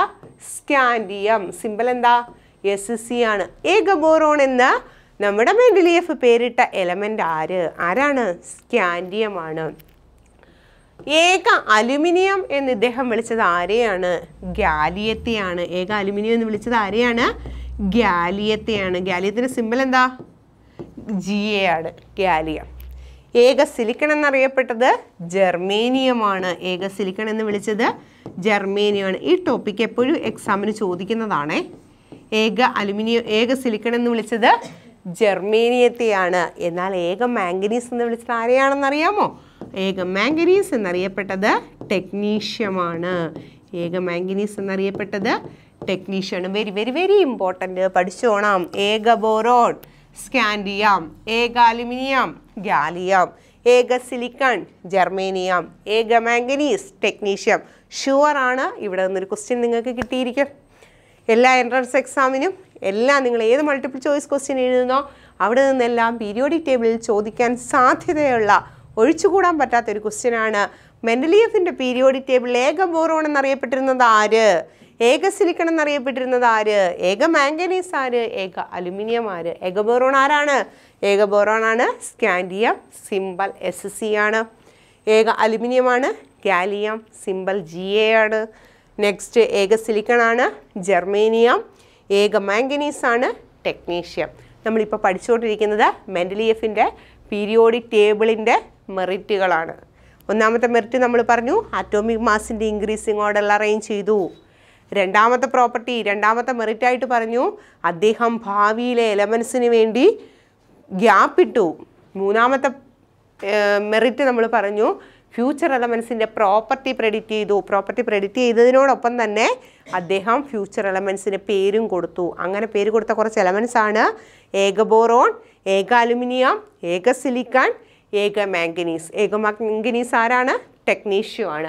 ഏക സിലിക്കൺ ജർമേനിയം, ഏക ബോറോൺ സ്കാൻഡിയം, ഏക അലുമിനിയം ഗാലിയം. ഉറപ്പായിട്ട് ചോദിക്കുന്ന ക്വസ്റ്റ്യൻ ആണ്, ഉറപ്പായിട്ട് ചോദിക്കും. ഇതൊക്കെ അങ്ങ് സ്റ്റാർ മാർക്ക് ചെയ്തിട്ടോണം, എക്സാമിന് ഉറപ്പായിട്ടും വരുന്നതാണ്. നെക്സ്റ്റ് അദ്ദേഹത്തിൻ്റെ മെറിറ്റ് എന്ന് പറയുന്നത്, he corrected the atomic weight. He corrected the atomic weight. Corrected the atomic weight. അദ്ദേഹം എലമെൻസിൻ്റെ അറ്റോമിക് വെയ്റ്റ് കറക്റ്റ് ചെയ്തു. ഉദാഹരണം പറയാം. അറ്റോമിക് മാസ് എന്ന് പറയുന്നത് ഇക്വലൻ്റ് മാസ് ഇൻറ്റു വാലൻസി ആണ്. അറ്റോമിക് മാസ് എന്ന് പറയുന്നത് എന്താണ്? ഇക്വലൻ്റ് മാസ് ഇൻറ്റു വാലൻസി ആണ്. ഓക്കെ. ബെർലിയത്തിൻ്റെ ഇക്വലൻ്റ് മാസ് 4.5ഉം ഇതിൻ്റെ വാലൻസി 3 ആണെന്നുമാണ് വിചാരിച്ചിരുന്നത്. അതായത് ബെർലിയം ട്രൈവാലൻ്റ് ആണ്. ട്രൈവാലൻ്റ് മീൻസ് വാലൻസി 3 ആണ്. അങ്ങനെയാണെങ്കിൽ അറ്റോമിക് മാസ് ഓഫ് ബെർലിയം എത്ര വരും? Atomic mass is equal to equivalent mass എത്രയാണെന്നാണ് പറഞ്ഞത്? 4.5. ഇതിൻ്റെ വാലൻസി 3 ആണെന്നാണ് വിചാരിച്ചിരുന്നത്. ബെർലിയത്തിൻ്റെ വാലൻസി 3 ആണെന്നാണ് നമ്മൾ കരുതിയിരുന്നത്.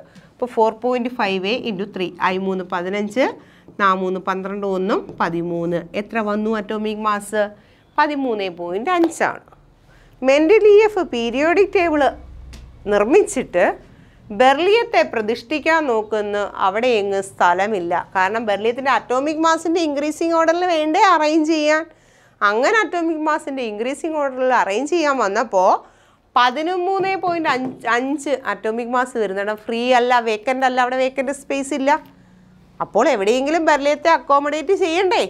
അങ്ങനെ അദ്ദേഹം സ്റ്റഡി നടത്തിയിട്ട് അദ്ദേഹം കണ്ടെത്തി ബെർലിയം ട്രൈവാലൻ്റ് അല്ല, ബെർലിയത്തിൻ്റെ വാലൻസി എത്രയാണെന്ന് 2 ആണെന്ന് അദ്ദേഹം മനസ്സിലാക്കി. അങ്ങനെ മനസ്സിലാക്കിയപ്പോൾ അറ്റോമിക് മാസ് എങ്ങനെ വരും? അറ്റോമിക് മാസ് ഈക്വൽ ടു 4.5 ആണ് ഇക്വലൻ്റ് മാസ്, വാലൻസി 2 ആണ്. 4.5 × 2 എത്രയാ? 9 ആണ്. ബെർലിയത്തിൻ്റെ അറ്റോമിക് മാസ് എത്രയാണെന്ന് മനസ്സിലായി? 9 ആണെന്ന് മനസ്സിലായി. 9 ആയപ്പോൾ നമ്മുടെ പീരിയോഡിക് ടേബിളിൽ ലിഥിയത്തിനും ബോറോണിനും ഇടയ്ക്ക് സ്പേസ് കിടപ്പുണ്ടായിരുന്നു. അവിടെ ആരെ വെച്ചു? ബെർലിയത്തെ വെച്ചു. അപ്പം ആ അറ്റോമിക് മാസ് കറക്റ്റ് ആക്കിയില്ലായിരുന്നെങ്കിൽ ബെർലിയത്തിന് ഇരിക്കാൻ സ്ഥലം കിട്ടുമായിരുന്നോ? ഇല്ല. ബെർലിയത്തിൻ്റെ അറ്റോമിക് മാസ് നമ്മൾ ചിന്തിച്ച് വെച്ചേനെ 13.5 ആണെന്ന്. അത് തെറ്റല്ലേ? ബെർലിയത്തിൻ്റെ അറ്റോമിക് മാസ് 13.5 അല്ല. ബെർലിയത്തിൻ്റെ അറ്റോമിക് മാസ് എത്രയാണ്? 9 ആണ്. ഇതാരാ കറക്റ്റ് ചെയ്തേ? നമ്മുടെ മെൻഡലിയഫ് ആണ് കറക്റ്റ് ചെയ്തേ. ഇങ്ങനെ കുറേ എലമെൻസിൻ്റെ അറ്റോമിക് മാസ് ആര് കറക്റ്റ് ചെയ്തു? മെൻഡലിയഫ് കറക്റ്റ് ചെയ്തു. അങ്ങനെ കറക്റ്റ് ചെയ്ത കുറച്ച് എലമെൻസ് ആണ്. ഒന്ന് beryllium, platinum, uranium, indium, gold. ഇത്രയും എലമെൻസിൻ്റെ അറ്റോമിക് മാസ് ആര് കറക്റ്റ് ചെയ്തു? നമ്മുടെ മെൻഡലിയഫ് കറക്റ്റ് ചെയ്തു. ഇതും പ്രീവിയസ് ക്വസ്റ്റ്യൻ ആണ്. മെൻഡലിയഫ് കറക്റ്റ് ചെയ്ത അറ്റോമിക് മാസ് കറക്റ്റ് ചെയ്ത എലമെൻസ് താഴെ തന്നിരിക്കുന്നതിൽ ഏതാണ്, അല്ലെങ്കിൽ താഴെ തന്നിരിക്കുന്നതിൽ ഏതല്ല? ഏതൊക്കെ എലമെൻസിൻ്റെയാണ് കറക്റ്റ് ചെയ്തത്? Gold, beryllium, platinum, uranium, indium. ഇവരുടെ ഇത്രയും അറ്റോമിക് മാസ് നമ്മുടെ മെൻഡലിയഫ് എന്ത് ചെയ്തു? കറക്റ്റ് ചെയ്തു. ഇത് ഇത്രയുമാണ് ഇദ്ദേഹത്തിൻ്റെ പീരിയോഡിക് ടേബിളിൻ്റെ മെറിറ്റുകൾ, ഗുണങ്ങൾ. നോക്കിയേ, എന്താണ് ഒന്നാമത്തെ മെറിറ്റ്? എന്താ? Arranged on the basis of in the increasing order of atomic mass. Atomic massൻ്റെ increasing orderൽ arrange ചെയ്തു. അത് തന്നെയാണ് ഒന്നാമത്തെ മെറിറ്റ്. രണ്ടാമത്തെ മെറിറ്റ് എന്താ? he left gaps for future elements. Future എലമെൻസിന് വേണ്ടി ഗ്യാപ്പ് ഇട്ടു. ഇതൊക്കെ നോട്ട് ചെയ്ത് വെച്ചോണേ. നെക്സ്റ്റ് എന്താ? he predicted the properties of future elements. He predicted the properties of future elements. Future elements. Next എന്താ? he named the future elements. അദ്ദേഹം എന്ത് ചെയ്തു? he named future elements. അദ്ദേഹം ഭാവിയിലുള്ള എലമെൻറ്റ്സിന് വേണ്ടി പേരും കൊടുത്തു. Future elements. നെക്സ്റ്റ് എന്താ? Corrected the atomic mass. Atomic mass എന്ത് ചെയ്തു? Corrected the atomic mass. Atomic mass correct ചെയ്തു. ഇതിനകത്താണ് നമ്മൾ എന്ത് പഠിച്ചത്? ഏക ബോറോൺ, ഏക അലുമിനിയം, ഏക സിലിക്കൺ, ഏക മാംഗനീസ്. സിമ്പിൾ എല്ലാം നിങ്ങൾ പഠിച്ചോണം. ബി ബോറോൺ ആണ്, എ അലുമിനിയം ആണ്, സിലിക്കൺ SI ആണ്, മാംഗനീസ് MN ആണ്. ഇത്രയുമാണ് ഇദ്ദേഹത്തിൻ്റെ പീരിയോഡിക് ടേബിളിൻ്റെ മെറിറ്റ്സ്, ഗുണങ്ങൾ. അപ്പം നമ്മൾ പറഞ്ഞു ഏതൊരു കാര്യം പഠിച്ചാലും അതിന് നമ്മൾ പറയാറുണ്ട് ഒരു കോയിന് 2 വശങ്ങളുണ്ടെന്നല്ലേ. ഒരു കോയിൻ എടുത്താൽ, ഒരു ചെറിയ ഒരു തുട്ട്, 1 രൂപ തുട്ടെടുത്താൽ അതിന് 2 വശങ്ങളുണ്ട്. അതുപോലെ ഒരു വ്യക്തിയെ എടുത്താൽ അയാൾക്കും കാണും നല്ല വശങ്ങളും ഉണ്ടാവും, മോശം വശങ്ങളും ഉണ്ടാവും അല്ലേ. ഓരോ സാഹചര്യമാണ് മനുഷ്യരെ ശരിയിലേക്കും തെറ്റിലേക്കും നയിക്കുന്നത്. അതേപോലെ തന്നെയാണ് നമ്മുടെ മെൻഡലിയഫ് കുറേ നല്ല കാര്യങ്ങൾ ചെയ്തു. പക്ഷേ അവിടെ എന്തുണ്ടായിരുന്നു? പോരായ്മകൾ ഒരുപാടുണ്ടായിരുന്നു, ഡീമെറിറ്റ്സ് ഉണ്ടായിരുന്നു. നമുക്കൊരു കാര്യം ഒരാൾ തരുവാണ്, അത് കംപ്ലീറ്റ് ആക്കി തന്നില്ലെങ്കിൽ നമുക്ക് വല്ല പ്രയോജനമുണ്ടോ? ഇല്ല. അതിൻ്റെ ഗുണങ്ങളും പോരായ്മകളും ഒക്കെ നമുക്ക് പറഞ്ഞു തന്നില്ല എങ്കിൽ നമുക്കതുകൊണ്ട് വല്ല പ്രയോജനമുണ്ടോ? നമുക്ക് ഉപയോഗിക്കാൻ പറ്റാത്തൊരു സാധനം തന്നിട്ട് ഇന്നാ ഞാൻ പകുതി ചെയ്തു വെച്ചിട്ടുണ്ട്, ബാക്കി നിങ്ങളങ്ങ് ചെയ്തോ എന്ന് പറയുന്നത് നല്ലതാണോ? അല്ല. ഇദ്ദേഹത്തിൻ്റെ പീരിയോഡിക് ടേബിൾ ഇൻകംപ്ലീറ്റ് ആയിരുന്നു. ഒരു കംപ്ലീറ്റ് അല്ലായിരുന്നു. അത് ശരിയാണോ? അല്ല. അത് തന്നെയാണ് ഫസ്റ്റ് ഡീമെറിറ്റ്. എന്തായിരുന്നു? ഇദ്ദേഹത്തിൻ്റെ പീരിയോഡിക് ടേബിൾ ഇൻകംപ്ലീറ്റ് ആയിരുന്നു, കംപ്ലീറ്റ് അല്ലായിരുന്നു. That is the first demerits. Demerits എന്ന് പറഞ്ഞാൽ എന്താണെന്ന് അറിയാമല്ലോ? പോരായ്മകൾ. Demerits. It was incomplete. ഇതെന്തായിരുന്നു? Incomplete ആയിരുന്നു. It was incomplete. അത് തന്നെയാണ് അദ്ദേഹത്തിൻ്റെ ഏറ്റവും വലിയ പോരായ്മ. രണ്ടാമത്തത്, നമ്മുടെ ഹൈഡ്രജൻ നോക്കിയാൽ ഹൈഡ്രജൻ ആൽക്കലി മെറ്റൽസിൻ്റെ സ്വഭാവവും കാണിക്കുന്നുണ്ട്, ഹാലോജൻ്റെ സ്വഭാവവും കാണിക്കുന്നുണ്ട്. അപ്പോൾ രണ്ടുപേരുടെ സ്വഭാവം കാണിക്കുമ്പോൾ ഫസ്റ്റിൽ മാത്രമായിട്ട് ഉൾപ്പെടുത്താൻ പറ്റത്തില്ല, ഹാലോജൻ്റെ മാത്രമായിട്ട് ഉൾപ്പെടുത്താൻ പറ്റത്തില്ല. അപ്പോൾ സ്വാഭാവികമായിട്ട് അതെന്ത് ചെയ്യണം? അതിന് ഫിക്സഡായിട്ടൊരു പൊസിഷൻ കൊടുക്കണം, വേണ്ടേ? ഫോർ എക്സാമ്പിൾ, ഒരു സ്കൂളിൽ ഒരു ടീച്ചർ, ആ ടീച്ചർ പഠിപ്പിക്കുന്നുണ്ട്, അതേപോലെ ടീച്ചർ ആ സ്കൂളിൻ്റെ മൊത്തവും ചുമതലയും വഹിക്കുന്നുണ്ട്, അതായത് പ്രിൻസിപ്പൽ പോസ്റ്റും വഹിക്കുന്നുണ്ട്. ടീച്ചറിനെ സ്റ്റാഫ് റൂമിൽ കൊണ്ടിരുത്താൻ പറ്റുമോ? ഇല്ല. എന്നാൽ ടീച്ചറിനെ പ്രിൻസിപ്പൽ പോസ്റ്റ് ഇരുത്തിയിട്ട് ടീച്ചറിനെ എന്ത് ചെയ്യാൻ പറ്റത്തില്ല? പഠിപ്പിക്കാതിരിക്കാൻ പറ്റുമോ? ഇല്ല. രണ്ട് സ്വഭാവവും അദ്ദേഹത്തിന് ഇപ്പോൾ ഉണ്ട്, അല്ലെങ്കിൽ രണ്ട് ജോലി അദ്ദേഹം ചെയ്യുന്നുണ്ട്. അതുകൊണ്ട് എന്ത് ചെയ്യണം? അയാളെ പ്രത്യേക ഒരു പോസ്റ്റ് കൊടുത്ത് അവിടെ ഇരുത്തണം. ആവശ്യമുള്ള സമയങ്ങളിൽ ക്ലാസ്സിൽ പോകുക, ആവശ്യമില്ലാത്ത സമയങ്ങളിൽ സ്റ്റാഫ് ഓഫീസ് റൂമിലിരിക്കുക, അല്ലെങ്കിൽ പ്രിൻസിപ്പൽ റൂമിലിരിക്കുക, പ്രിൻസിപ്പലിൻ്റെ ഡ്യൂട്ടി ചെയ്യുക. അതുപോലെ തന്നെയാണ് ഹൈഡ്രജൻ രണ്ടുപേരുടെ സ്വഭാവവും കാണിക്കുന്നത് കൊണ്ട് ഹൈഡ്രജന് പ്രത്യേക ഒരു പൊസിഷൻ കൊടുക്കണമായിരുന്നു. പക്ഷെ ആര് കൊടുത്തില്ല? നമ്മുടെ മെൻഡലിയഫ് കൊടുത്തില്ല. അത് രണ്ടാമത്തെ ഡീമെറിറ്റാണ്. എന്താ? ഫിക്സഡ് പൊസിഷൻ ആർക്ക് കൊടുത്തില്ല? ഹൈഡ്രജന് കൊടുത്തില്ല. Didn't give A proper position two hydrogen. എന്ത് കൊടുത്തില്ല? പ്രോപ്പറായിട്ട് ഹൈഡ്രജൻ ഒരു പൊസിഷൻ കൊടുത്തില്ല. Position two hydrogen. ഹൈഡ്രജൻ ഒരു പ്രോപ്പറായിട്ട് പൊസിഷൻ കൊടുത്തില്ല. പിന്നെ ഇദ്ദേഹം പറഞ്ഞ എന്താ? എലമെൻസിനെ എന്തിൻ്റെ ഓർഡറിൽ അറേഞ്ച് ചെയ്യുന്നു എന്നാ? അറ്റോമിക് മാസിൻ്റെ ഇൻക്രീസിങ് ഓർഡറിൽ അറേഞ്ച് ചെയ്യുന്നു എന്നാണ് ഇദ്ദേഹം പറഞ്ഞത്. അങ്ങനെ ഞാൻ അദ്ദേഹത്തിൻ്റെ പീരിയോഡിക് ടേബിൾ എടുത്ത് നോക്കിയപ്പോൾ ആർഗോൺ കഴിഞ്ഞിട്ടാണ് പൊട്ടാസ്യം വന്നിരിക്കുന്നത്. അപ്പോൾ സ്വാഭാവികമായിട്ടും ആർഗണിൻ്റെ atomic മാസിനേക്കാൾ കൂടുതലാവണ്ടേ പൊട്ടാസ്യത്തിൻ്റെ atomic mass? ആർഗണിൻ്റെ atomic mass എന്ന് പറയുന്നത് 39.9, പൊട്ടാസ്യത്തിൻ്റെ അറ്റോമിക് മാസ് 39.1 അപ്പോൾ അദ്ദേഹം പറഞ്ഞ കാര്യം ക്ലിയറായോ? അദ്ദേഹം പറഞ്ഞതുപോലെയാണോ എലമെൻസിനെ അറേഞ്ച് ചെയ്തേ? ആർഗോൺ, പൊട്ടാസ്യം, കാൽസ്യം ഇങ്ങനെയാണ് പോകുന്നത്. ദാറ്റ് മീൻസ് അദ്ദേഹം ആരുടെ ഓർഡറിൽ അറേഞ്ച് ചെയ്തതെന്നാണ് പറഞ്ഞേ? അറ്റോമിക് മാസിൻ്റെ ഇൻക്രീസിങ് ഓർഡറിൽ അറേഞ്ച് ചെയ്യുന്നു എന്നാണ് ഇദ്ദേഹം നമ്മളോട് പറഞ്ഞത്. എന്നിട്ടാണ് പീരിയോഡിക് ടേബിൾ ചെയ്ത് വെച്ചിരിക്കുന്നതെന്ന് നമ്മുടെ പറഞ്ഞു. നമ്മൾ സ്റ്റഡി ചെയ്തു. അപ്പോൾ ഇദ്ദേഹം തന്നതെല്ലാം കറക്റ്റ് ആണല്ലോ, അറ്റോമിക് മാസിൻ്റെ എല്ലാം ഓർഡർ ഒബേ ചെയ്യുന്നുണ്ടായിരിക്കുമല്ലോ. അങ്ങനെ ഇടയ്ക്ക് നോക്കിയപ്പോൾ ദാ കിടക്കുന്നു, ആർഗൺ കഴിഞ്ഞിട്ടാണ് ആര് വന്നേക്കുന്നത്? നമ്മുടെ പൊട്ടാസ്യം വന്നേക്കുന്നത്. അറ്റോമിക് മാസ് നോക്കിയപ്പോൾ ആർഗണിൻ്റെ അറ്റോമിക് മാസ് 39.9ഉം പൊട്ടാസ്യത്തിൻ്റെ അറ്റോമിക് മാസ് 39.1 തിരിച്ചല്ലായിരുന്നോ വരേണ്ടത്? അപ്പോൾ ഇത് ശരിയാണോ? അല്ല. അറ്റോമിക് മാസിൻ്റെ ഇൻക്രീസിങ് ഓർഡർ ഇവിടെ ഒബേ ചെയ്തോ? ഇല്ല. അറ്റോമിക് മാസിൻ്റെ ഇൻക്രീസിങ് ഓർഡർ എല്ലാ എലമെൻസും ഒബേ ചെയ്തില്ല. അതും ഒരു പോരായ്മയല്ലേ? അതേപോലെ തന്നെയാണ് കൊബാൾട്ട് കഴിഞ്ഞിട്ടാണ് നിക്കലിനെ പ്രതിഷ്ഠിച്ചിരിക്കുന്നത്.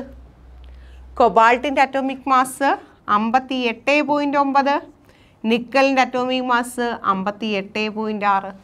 ആരാ ആദ്യം വരേണ്ടേ? നിക്കലല്ലേ വരേണ്ടേ? അറ്റോമിക് മാസിൻ്റെ ഇൻക്രീസിങ് ഓർഡർ ആണെങ്കിൽ 58.6 കഴിഞ്ഞിട്ട് വേണം 58.9 വരാൻ. പക്ഷേ എന്ത് ചെയ്യാനാ?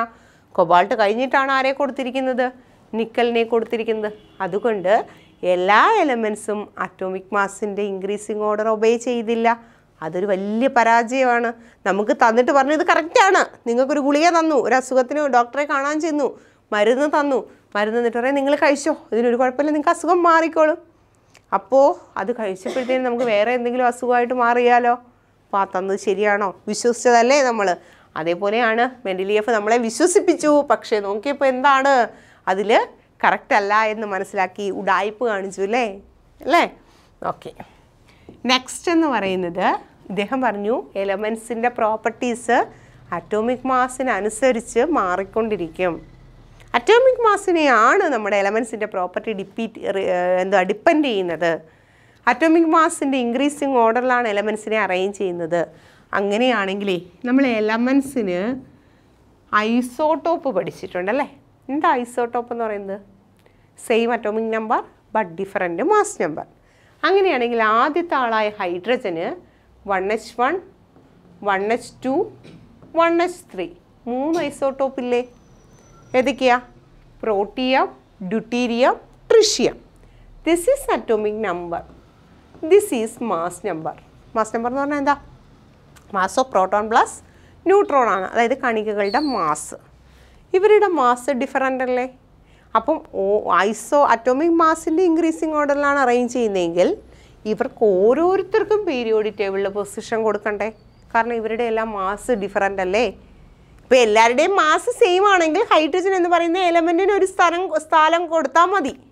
പക്ഷേ ഇവർക്ക് ഐസോട്ടോപ്പ് ഉണ്ട്. ഇവർക്ക് ഐസോട്ടോപ്പ് ഉള്ളപ്പോൾ ഇവരുടെ മാസ് വേരി ചെയ്യും. അപ്പം മാസ് വേരി ചെയ്യുവാണെങ്കിൽ ഇവർക്ക് ഓരോരുത്തർക്കും പൊസിഷൻ കൊടുക്കണ്ടേ? മെൻഡലിയേഫ് അത് ചെയ്തില്ല. അറ്റോമിക് മാസിൻ്റെ ഇൻക്രീസിങ് ഓർഡറിൽ അറേഞ്ച് ചെയ്യുന്നു. അങ്ങനെയാണെങ്കിൽ ഈ ഹൈഡ്രജൻ തന്നെ 3 വട്ടം എഴുതണം, 3 പൊസിഷൻ കൊടുക്കണം. പ്രോട്ടിയത്തിന് ഒരു പൊസിഷൻ, അതിനേക്കാൾ ഉയർന്ന പൊസിഷൻ വേണം ഡ്യൂട്ടീരിയത്തിന്. അത് കഴിഞ്ഞിട്ട് വേണം ആരെ അറേഞ്ച് ചെയ്യാൻ? ട്രിഷ്യത്തെ അറേഞ്ച് ചെയ്യാൻ.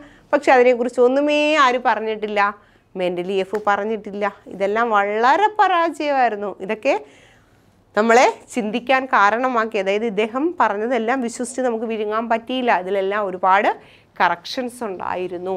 ഇതിത്രയുമാണ്.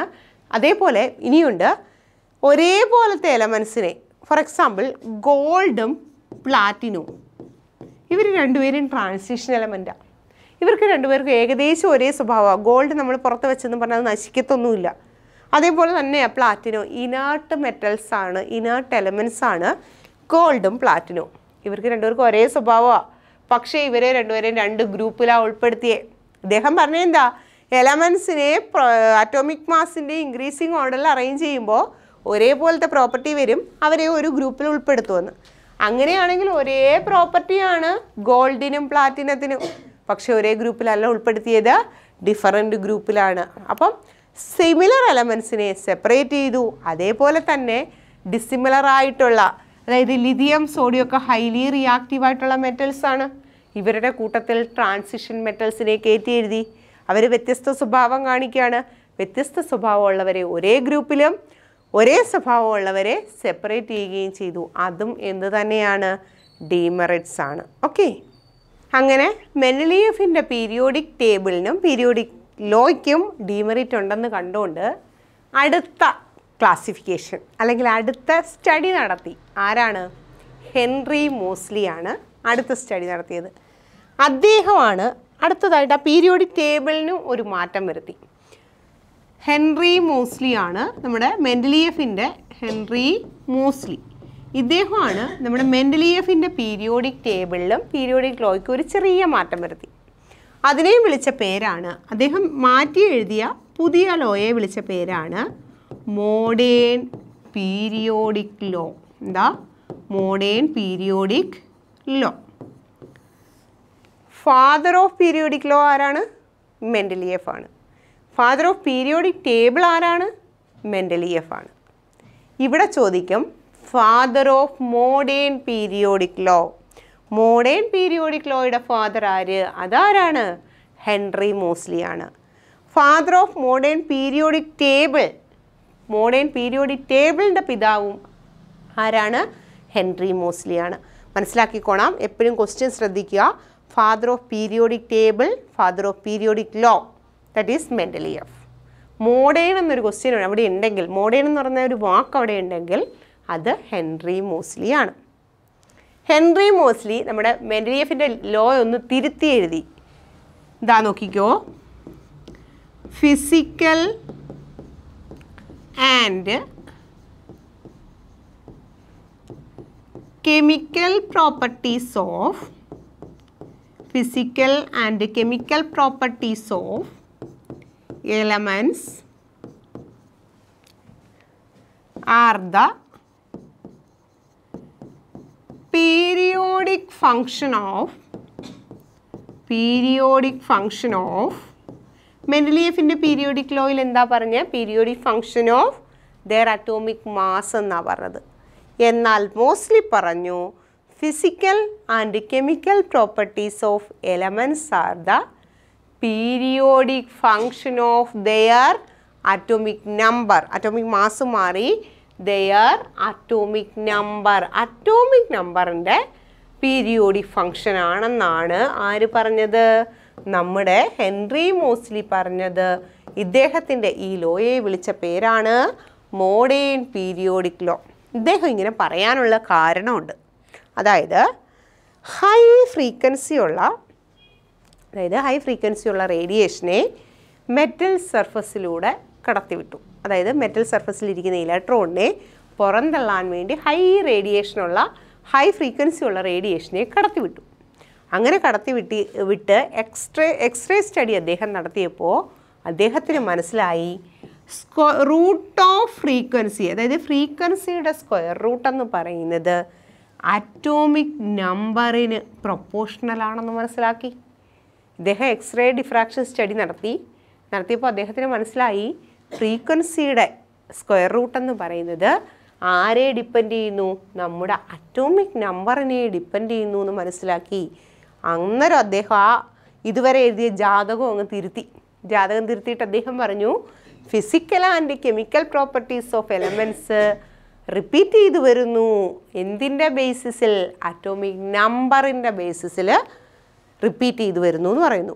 ഈ ലോയെ വിളിച്ചു മോഡേൺ പീരിയോഡിക് ലോ. എന്താ മോഡേൺ പീരിയോഡിക് ലോ പറയുന്നത്? Physical and chemical properties of elements are the periodic function of atomic number. Atomic നമ്പറിനെ ഡിനോട്ട് ചെയ്യാൻ ഉപയോഗിക്കുന്ന ലെറ്റർ ഏതാ? ഇസഡ് ആണ്. ഇദ്ദേഹത്തിൻ്റെ തിയറിയാണ് മോഡേൺ പീരിയോഡിക് ലോ. ഇദ്ദേഹം ആ പീരിയോഡിക് ടേബിളിൽ ഒരു ചെറിയ മാറ്റം വരുത്തി. അതായത് മെൻഡലിയഫിൻ്റെ പീരിയോഡിൽ 8 വെർട്ടിക്കൽ കോളം വരെയല്ലേ ഉള്ളായിരുന്നു. 9ാമത് ഒന്നും കൂടെ ആഡ് ചെയ്തു. ആ 9ാമത് ആഡ് ചെയ്ത ഗ്രൂപ്പിനെ അദ്ദേഹം വിളിച്ച പേര് സീറോ ഗ്രൂപ്പ് എന്ന. ഈ സീറോ ഗ്രൂപ്പിൽ ഇനേർട്ട് ഗ്യാസിനെ ഉൾപ്പെടുത്തി. ആരാ inert gas? Helium, neon, argon, krypton എന്ന് പറയുന്ന ഇനേർട്ട് ഗ്യാസിനെ ഉൾപ്പെടുത്തി ആ പീരിയോഡിക് ടേബിൾ ഒന്നുകൂടെ മോഡിഫൈ ചെയ്തപ്പോൾ അതിൻ്റെ പേരെന്തായി? മോഡേൺ പീരിയോഡിക് ടേബിൾ എന്നായി. മോഡേൺ പീരിയോഡിക് ടേബിൾ മെൻഡലിയഫിൻ്റെ പീരിയോഡിക് ടേബിളും മോഡേൺ പീരിയോഡിക് ടേബിളും തമ്മിലുള്ള വ്യത്യാസം, മെൻഡലിയഫിൻ്റെ പീരിയോഡിക് ടേബിളിൽ അറ്റോമിക് മാസിൻ്റെ ഓർഡറിൽ അറേഞ്ച് ചെയ്തു. മോഡേൺ പീരിയോഡിക് ടേബിളിൽ അറ്റോമിക് നമ്പറിൻ്റെ ഇൻക്രീസിങ് ഓർഡറിൽ അറേഞ്ച് ചെയ്തു. മെൻഡലിയഫിൻ്റെ പീരിയോഡിക് ടേബിളിൽ 8 ഗ്രൂപ്പേ ഉണ്ടായിരുന്നുള്ളൂ. മോഡേൺ പീരിയോഡിക് ടേബിളിൽ 9 ഗ്രൂപ്പ് ഉണ്ടായി. 9ാമത്തെ ഗ്രൂപ്പിനെ 9th ഗ്രൂപ്പ് എന്നല്ല വിളിച്ചത്. പിന്നെ എന്തെന്നാ വിളിച്ചേ? 0th ഗ്രൂപ്പ് എന്നാണ് വിളിച്ചത്. ഈ 0th ഗ്രൂപ്പ് കൊണ്ടുവന്നത് റാംസേ ആണ്. റാംസേ എന്ന് പറയുന്ന ആളാണ് എന്ത് കൊണ്ടുവന്നത്? 0th ഗ്രൂപ്പ് ഈ മോഡേൺ പീരിയോഡിക് ടേബിളിൽ ഇനേർട്ട് ഗ്യാസിനെ ഇൻട്രൊഡ്യൂസ് ചെയ്തത്. ഇനേർട്ട് ഗ്യാസിനെ അതാരാണ്? നോബിൾ ഗ്യാസാണ്. 0th ഗ്രൂപ്പാണ്. എന്നാൽ നമ്മൾ ഇന്ന് ഉപയോഗിച്ചുകൊണ്ടിരിക്കുന്ന periodic table modern periodic table അല്ല.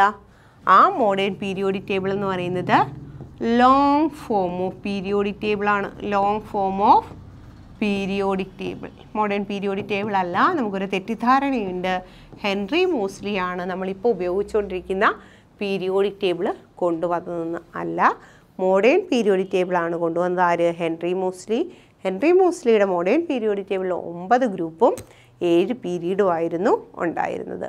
എന്നാൽ ഇന്ന് നമ്മൾ ഉപയോഗിച്ചുകൊണ്ടിരിക്കുന്ന പീരിയോഡിക് ടേബിളിൻ്റെ പേരെന്താണ്? Long form of periodic ടേബിളാണ്. അത് കൊണ്ടുവന്നത് ഇതാണ്. ബുറേ, റാങ്, വെർണർ 4 പേരുടെ കോൺട്രിബ്യൂഷൻ്റെ ഫലമായിട്ടാണ് ഇന്ന് നമ്മൾ ഉപയോഗിച്ചുകൊണ്ടിരിക്കുന്ന long form of periodic table ഉണ്ടായി വന്നത്, കിട്ടിയത് നമുക്ക്. അപ്പം നമ്മൾ ഇപ്പോൾ എവിടെ വന്ന് നിൽക്കുക? എവിടെ നിന്ന് തുടങ്ങിയതാണ്? എലമെൻസിൻ്റെ ക്ലാസിഫിക്കേഷനിൽ തുടങ്ങി. ലാവോസിയറുടെ ക്ലാസിഫിക്കേഷൻ പറഞ്ഞു, ഡൊബറൈനറുടെ ക്ലാസിഫിക്കേഷൻ പറഞ്ഞു, ലോതർമെയറുടെ പറഞ്ഞു, ലോ ഓഫ് ഒക്ടേവ്സ്, അവസാനം മെൻഡലിയഫിൻ്റെ പീരിയോഡിക് ടേബിളും കഴിഞ്ഞിട്ട് എവിടെ വന്ന് നിൽക്കുക? മോഡേൺ പീരിയോഡിക് ടേബിളിൽ വന്ന് നിൽക്കുകയാണ്. ഇനി നമ്മൾ ഇന്ന് ഉപയോഗിച്ചുകൊണ്ടിരിക്കുന്ന പീരിയോഡിക് ടേബിളിനെ കുറിച്ച് ഒരുപാട് കാര്യങ്ങൾ നമുക്ക് ഡിസ്കസ് ചെയ്യാനുണ്ട്. അത് നമുക്ക് വരുന്ന ക്ലാസ്സിൽ ഡിസ്കസ് ചെയ്യാം. ഇന്ന് ഇത്രയും വെച്ച് നിർത്തുകയാണ്. ഇതിൽ ഇമ്പോർട്ടൻ്റ് ആയിട്ട് ഒട്ടും വിട്ടുപോകാത്ത കാര്യങ്ങൾ ഡൊബറൈനറുടെ ട്രയാഡ്, എന്തുകൊണ്ട് ന്യൂലാൻഡിൻ്റെ ലോ തെറ്റാൻ അല്ലെങ്കിൽ പരാജയപ്പെടാൻ എന്താണ് കാരണം, മെൻഡലിയഫിൻ്റെ പീരിയോഡിക് ടേബിളിൽ അറ്റോമിക് മാസിൻ്റെ ഓർഡർ കാണിക്കാത്ത എലമെൻറ്റ്സ് ആരൊക്കെയാണ്? സെയിം പ്രോപ്പർട്ടിയുള്ള എലമെൻറ്റ്സിനെ സെപ്പറേറ്റ് ചെയ്തെന്ന് പറഞ്ഞു, അതാരൊക്കെയാണ്? അങ്ങനെയൊക്കെയുള്ള കുറേ ക്വസ്റ്റ്യൻസ് ഇവിടെ നിന്നും പ്രതീക്ഷിക്കാം. ഇത്രയും കാര്യങ്ങൾ നിങ്ങൾ നല്ല രീതിയിൽ പഠിക്കുക. ലോങ് ഫോം ഓഫ് പീരിയോഡിക് ടേബിളുമായിട്ട് ഇപ്പം നമ്മൾ ഉപയോഗിച്ചുകൊണ്ടിരിക്കുന്ന പീരിയോഡിക് ടേബിളുമായിട്ട് നമുക്ക് അടുത്ത ക്ലാസ്സിൽ കാണാം. ഓക്കെ.